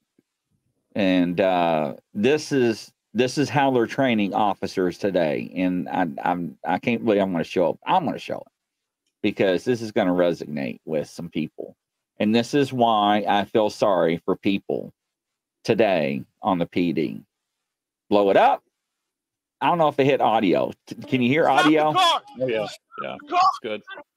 Okay, you got it. Mm-hmm. Real good. Stop it! Stop the car! That car is in motion. Now watch this. Put on the brakes! Stop! car, man! Stop the car, man!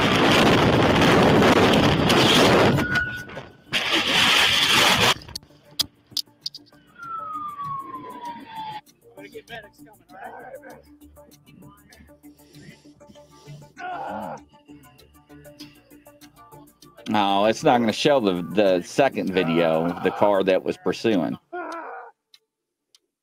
Let me see if I can. I still get uneasy when I see stuff like that. But you know what? When I'm chilling at the end of the night, I'm either watching reading sports, or I'm reviewing these types of videos and stuff. But I still, you know, I still get uneasy when I see these videos and stuff, because I guess for people like you and I and others before us, in our time, we thrived on the adrenaline, we thrived on the camaraderie, we thrived on the danger aspects of that kind of stuff.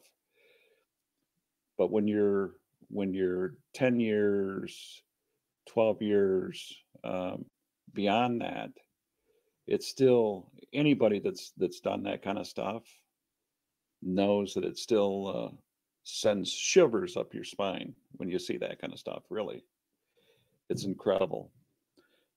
I had a hard time sitting straight in this seat here, in this chair here, watching that, because Oh no, you haven't seen nothing yet. Let me bring up YouTube and let me show you the actual video.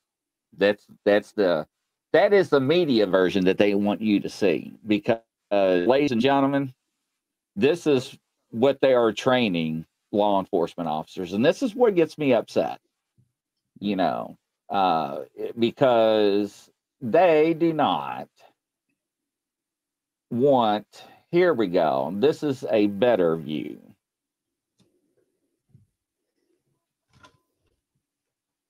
Let's see here.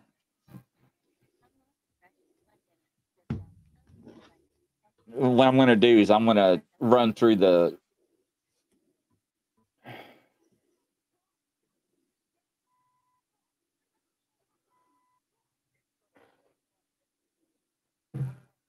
Okay, this is the video we want to watch, ladies and gentlemen. Now, this is what upset me the most. I know we're all kind of off subject a little bit, but this is what I want people to understand what's going on to society besides Bigfoot and everything else. Is it it's a window. Hold on. There we go. Here we go, ladies and gentlemen. Action.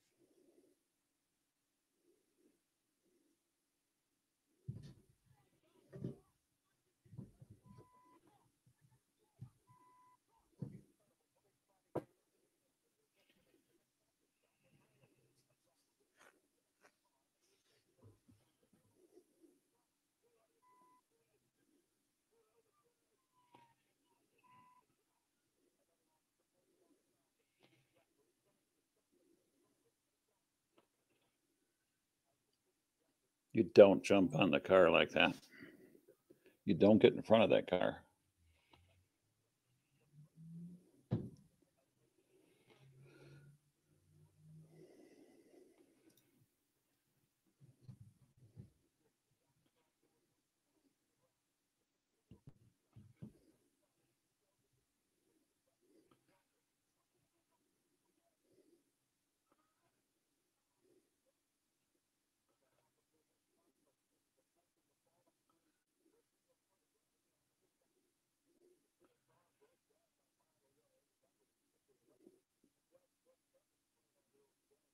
Now, ladies and gentlemen,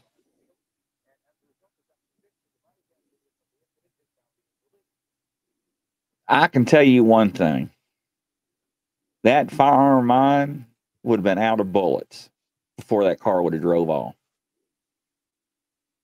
But you see what people are being taught today? Why in the hell are you going to jump on somebody's car? This is what's going on in America, besides Bigfoot. But anyways, I get very sentimental when I see videos like this at night, because I own many police groups on Facebook. Mm-hmm. Many. So yes, I think he got 5 years only. He wouldn't have served any. You see what this says right here? That says retired. Oh yeah, man, I got That's mine right mine. here too. Yep. That's it. And I'm pretty proud of that. I'm pretty proud of that. Look, mine's got rank Oh on yeah. it. Oh yeah. You got it, baby. And then I got my little ID. You got it. You know, So yeah, where I come from, they call that flashing tin, and carrying your gat and tin, your gun and tin. But you know, we had a mass shooting here a few weeks ago here in downtown Louisville in a national bank, and the way the mirrors were set up, the way the bank was made, That was the recent officers, too, Chris. the officers had to crawl, and the guy just got out of academy, got shot in the head with the 5.56 and AR round. He's still in intensive care or whatnot, you know, and it's the mindset of going to a scene on an active shooter. Yes, there are dangers always, right? Mm-hmm. But there are certain ways to approach things. Now, if you would have saw the video going down, thank you, Crazy Witch. We greatly appreciate that. But, you know, it's the way they teach these young officers things. You know, when I was younger, there were height regulations. If you were below this height, you were not hired. Mm-hmm. So, and that's not being discriminatory. It's because officer safety. You know, there's been guys that were 4 times bigger than I. If I didn't have the proper training, they would not be able to kiss the pavement. And we had tasers. You know, mace, OC, you can throw that crap out. If they're whacked up or cranked up, they ain't going to work. That just makes them worse. So, but anyways, back to Bigfoot, ladies and gentlemen. I just cannot imagine one mad, a Sasquatch mad. Because, you know, I've been out in the woods with people. I'm like, what are you carrying? I'm carrying a 9. I'm like, I might as well just carry a BB gun. Mm-hmm. Well, you know, bro, for a long time, and I still do, I carry the weapon that was given me when I retired, and that's the weapon that I carried. Now, a lot of the guys, the agency I worked with, they went to 45 semi-automatics, which is a bigger gun. Now, that's what we used in the military. When I was in the military, you know, I did 2 terms, two stints in the military. I started at infantry as a young kid. I was in Audie Murphy's unit, and I slept in the same barracks that the old German Nazi SS barracks that, what was the name of that? What was the name of that popcorn man? And I love popcorn. Oh, Edenbacher? Edenbacher, the Red Baron. That Right. when they drove those biplanes, well, their barracks over in Germany. That's where I was housed when I was in the infantry, and that was Audie Murphy's unit that I was in. And so we carried 45s. Now, as a military, in the second stint, as a military police investigator, yeah, that's all we carried was 45s. And 45s were exceptional weapons. They were heavier than what I carried here in the streets outside of Detroit, which was a 40 caliber. But both are accurate weapons. But the difference between the two is that, and I've seen somebody shot in the leg with a 45, and we had to take him up to the hospital in Würzburg, Germany. The entry wound was the size of a cigarette butt, the filter of a cigarette butt, but the exit wound on the backside of his thigh was the size, I don't know, maybe an orange or something. Uh-huh. And it decimated his bone in his thigh. We had to carry his, there had to be 2 or 3 people to carry him to hold up the flesh on his thigh because it was just sagging. There was no bone there. It was crushed. It was completely gone. But that's the difference between a 40 caliber and a 45 caliber. It's just devastating. And that's what they're, that's where a lot of, hollow points. And that's what we carried in our 40 calibers also, were the stingers. We had the stingers, the hollow points with the stingers in them. But, well, we went to the 9 mils. We went from the 40s to 9 mils because the state police did. Yeah. And I don't have my old duty gun. My old duty gun's behind my screen.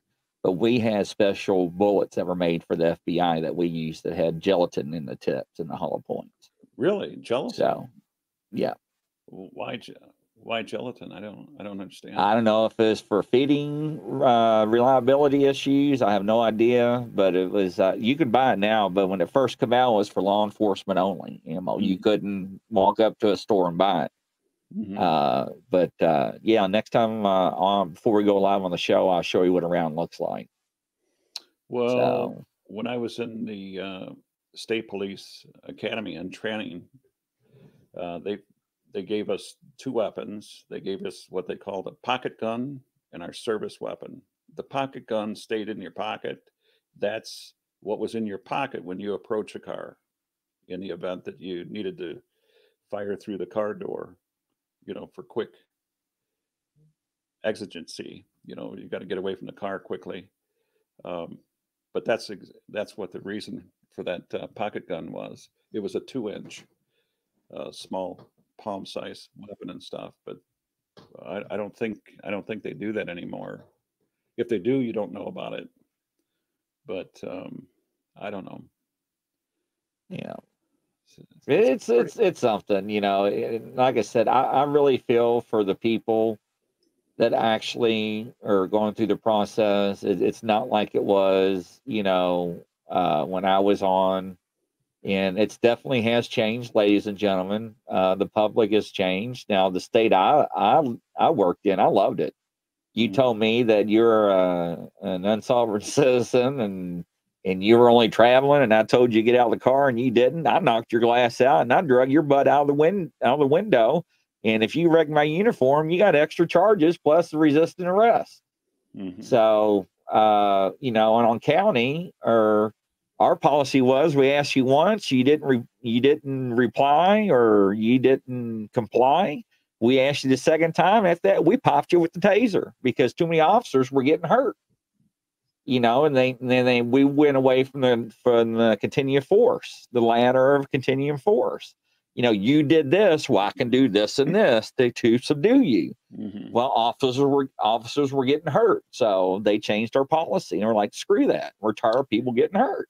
Yeah, that deadly force continuum is like a pyramid. That one action, there's always a response. And that response by the law enforcement officer is always a little more deadlier, but except for, without shooting somebody, there's always something else that you have. You have pepper spray, you have the little baton, your ass. You have all these other instruments to use, and you better use them before you resort to deadly force. But I can tell you, my partner killed somebody, shot somebody, and I seen the misery that he went through, and it changes you for life. It changes you, right or wrong. It changes you. And I wouldn't wish that on anybody, nobody. When you look into my big dark eyes, I seen some stuff, and I spent a lot of my time working undercover. That's what I did. I did it federally. I did it for state. And there was one time when things got pretty bad. A couple times when things got pretty bad, and you know, if it weren't for intuition, I might not be here today, but I felt that these people were going to execute me, and they had the you talked about gorilla tape. They had the duct tape there. They had the weapon there. The guy comes out. I was in his house, in his apartment. He gave me a beer. I was sitting there nursing a beer like a baby sucking on a bottle. Not really drinking it. I'm there for show. And he comes out with, and he just got done cooking me a Spam sandwich. Yeah, you know, I'm just like him.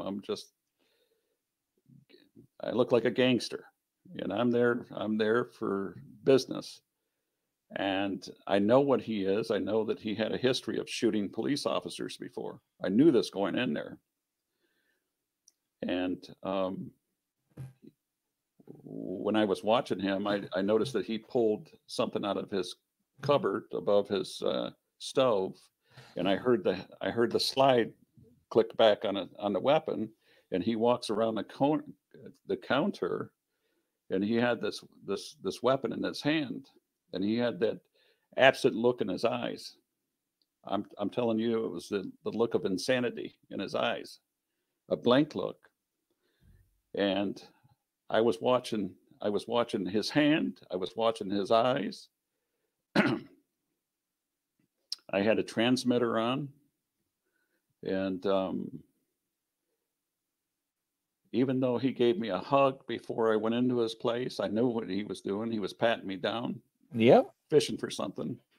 And I kept watching the closet door off to the side of the door because I just felt like there was eyes watching me when I walked into this place.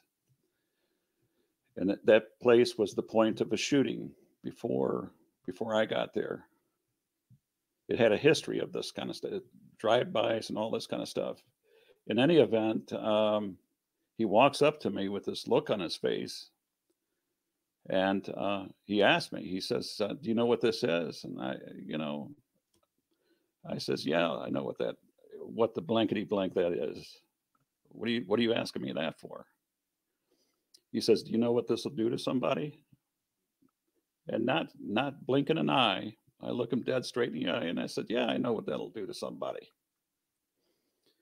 He takes it, he racks back the slide. I see the round eject onto the carpet. He slams the slide forward, it clicks, it clicks. He pulls the trigger and it clicks, it's empty. He's telling me, he hands it to me, and he put it up to my face, up to my mouth, while we're looking at each other in the eyes. And he says, here, hold this, feel this, touch this, know what it does to somebody. And to my mind, I don't remember touching that weapon, because in my mind, I'm already thinking about, if I have to get this man here, I'm not going to have my fingerprints on that gun there. You see what I'm saying? Mm-hmm. We just went to his bedroom because he had a large bundle of something that he wanted to sell me. So he invited me to his bedroom down the hallway, and I'm already feeling uneasy about that closet with the louver doors on it, because I feel somebody looking at me like this is a rip. I had thousands of dollars on me, marked money, marked state police money on me. It's all marked. He doesn't know this. My surveillance, when I'm out on an operation, there's 8 to 10 people that follow me. That's my protection. They go to the scene, they go to the location, and they sweep it and make sure that it's safe for me to arrive. When I arrive in my raggedy ass car with a loud stereo, making a lot of noise, it's safe. And that's their counter surveillance. They're there until I leave that place. And if I don't come out of that place, they're coming in. And if I don't respond, if I get cut off, if the transmission gets cut off, I get a message from the cell phone or something that, you know, with a code that tells me if I'm alive, get on the floor and cover my head because they're coming in. That door's coming down. And it's not going to be pretty. So I go into the bedroom and they can hear me. They got good combination. They're moving closer to the entry door to this apartment complex. They can hear me in there. And I know I'm on the second floor because I know where I'm at, because I'm reading off the door numbers as I'm walking up the steps, because I'm telling this man, that's my lottery number. That's my lucky number. Is this your door here? 267? I'm going to play that lottery number, man. I'm going to hit it. Come on in and have a beer. Sit down and have a beer. They know where I'm at. I sit down on that lazy boy chair and I see that louver doors and I get that feeling. God's given me that gift, that intuition, that intuitive gift. I feel these eyes on me. They know I got thousands of dollars. These are the people that tell me, you come into my organization and you can have all this area, Southeast Michigan, and we'll enforce it. We'll kill anybody that works in this area, but you're controlling this. We'll do the muscle for you. This is pretty deep stuff, Grizz. So he invites me into the bedroom where he's got this stuff. And I notice on the bed, this is all beautiful rented furniture. He's got 3, 4, 5 pagers. He's got cell phones lined up. They're all ringing and buzzing. I'm supposed to meet his player. I'm supposed to meet his supplier. This is the nature of the game. I don't care about him. I care about the next person. And when I go in there, I see the 45 caliber laying on his bed. I see a roll of deck tape. In my mind, I'm thinking, you know, with that feeling that I got about that closet door by the door, this is a rip. And I'm not dying like this, not today. So I'm thinking in my mind, I'm already thinking, how am I getting out of this? Well, you know, I got 6 shots here. 6 shots, point blank. He's going to go before I do. Right now.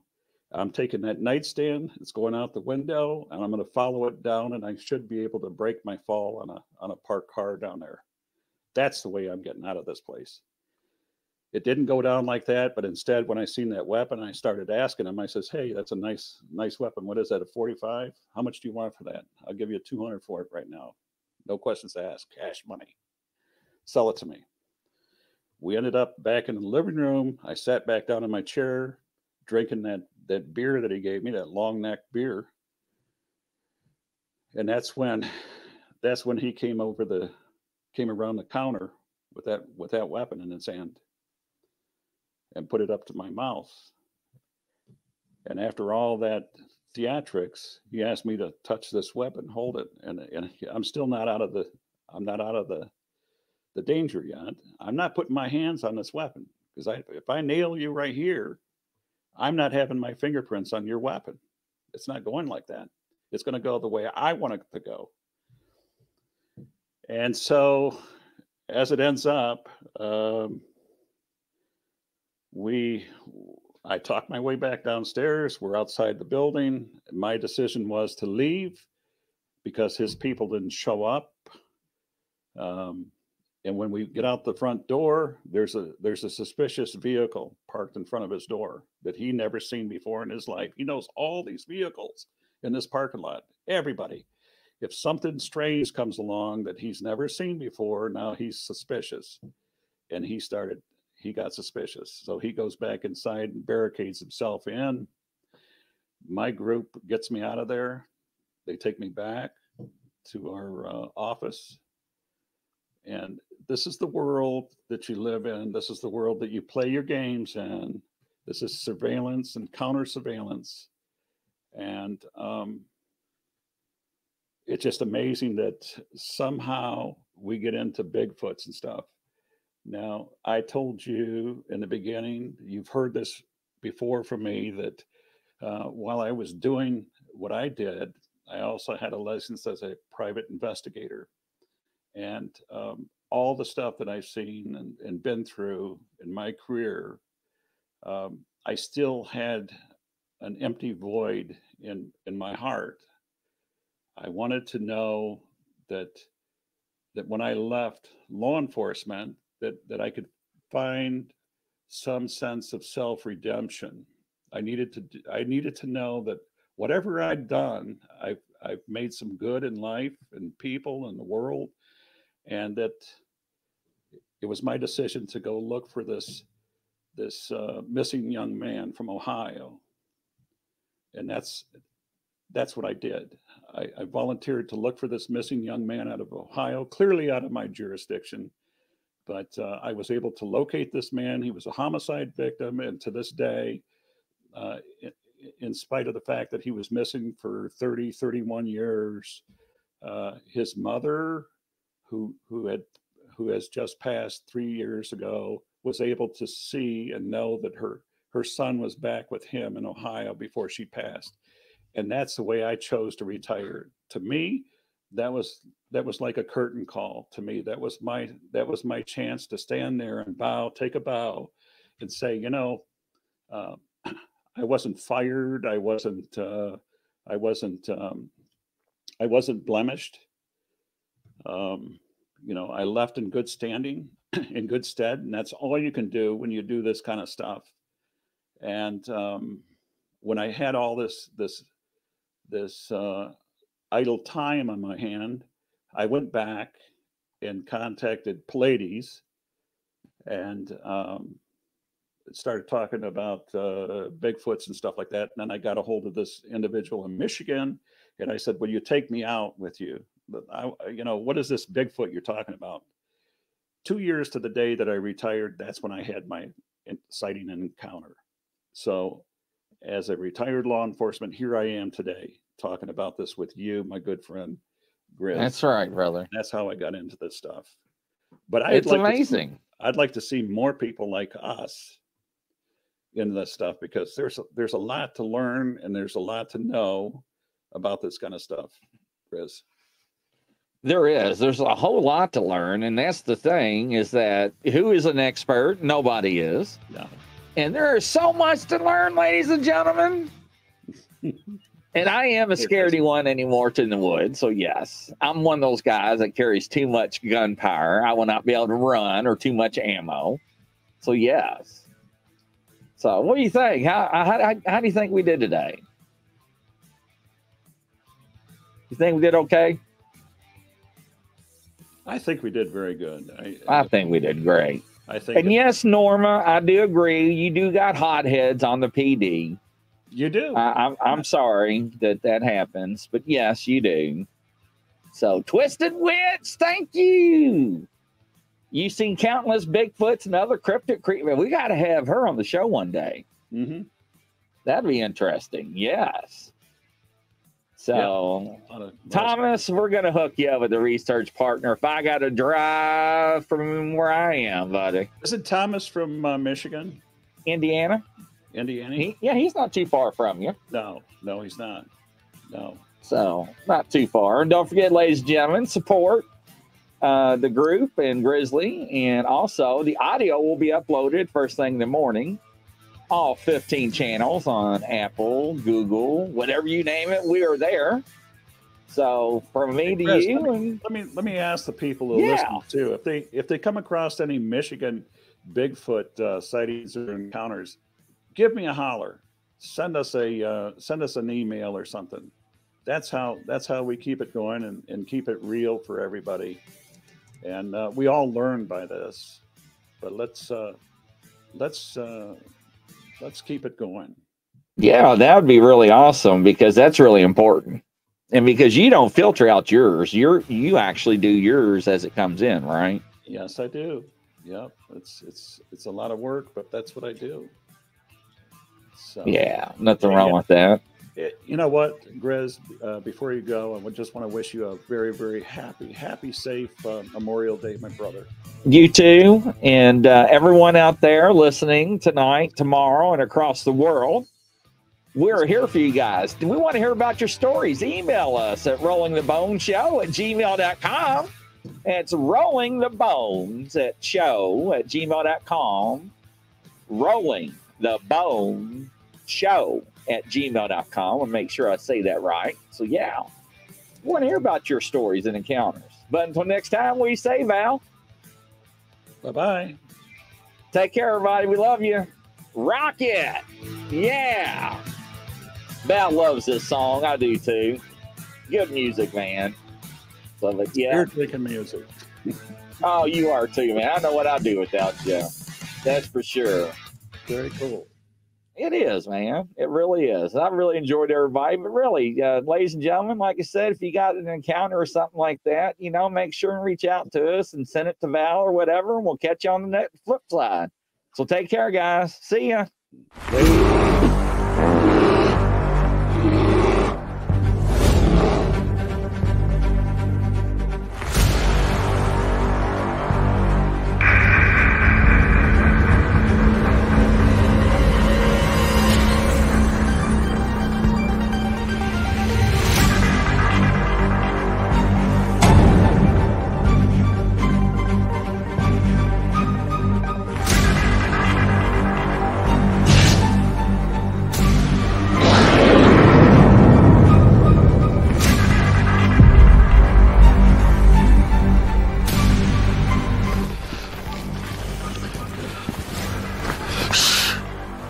It's a grizzly.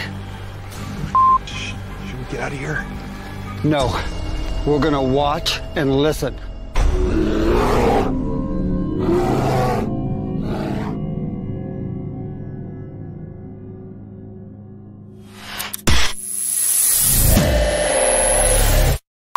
Action.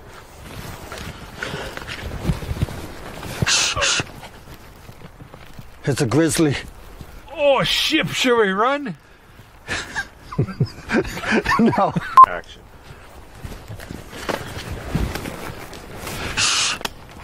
It's a grizzly. Oh, should we run? Okay.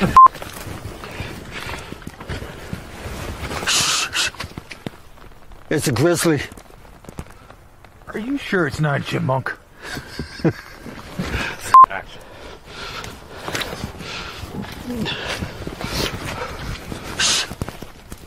No, I'm out of here. Action.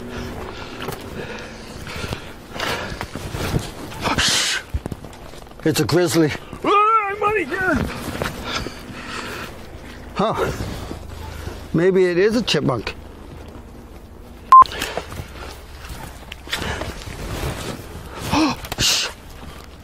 It's a grizzly. Are we gonna die? I don't know. We're just gonna sit here and listen and watch. Let's get out of here, maybe. Fall!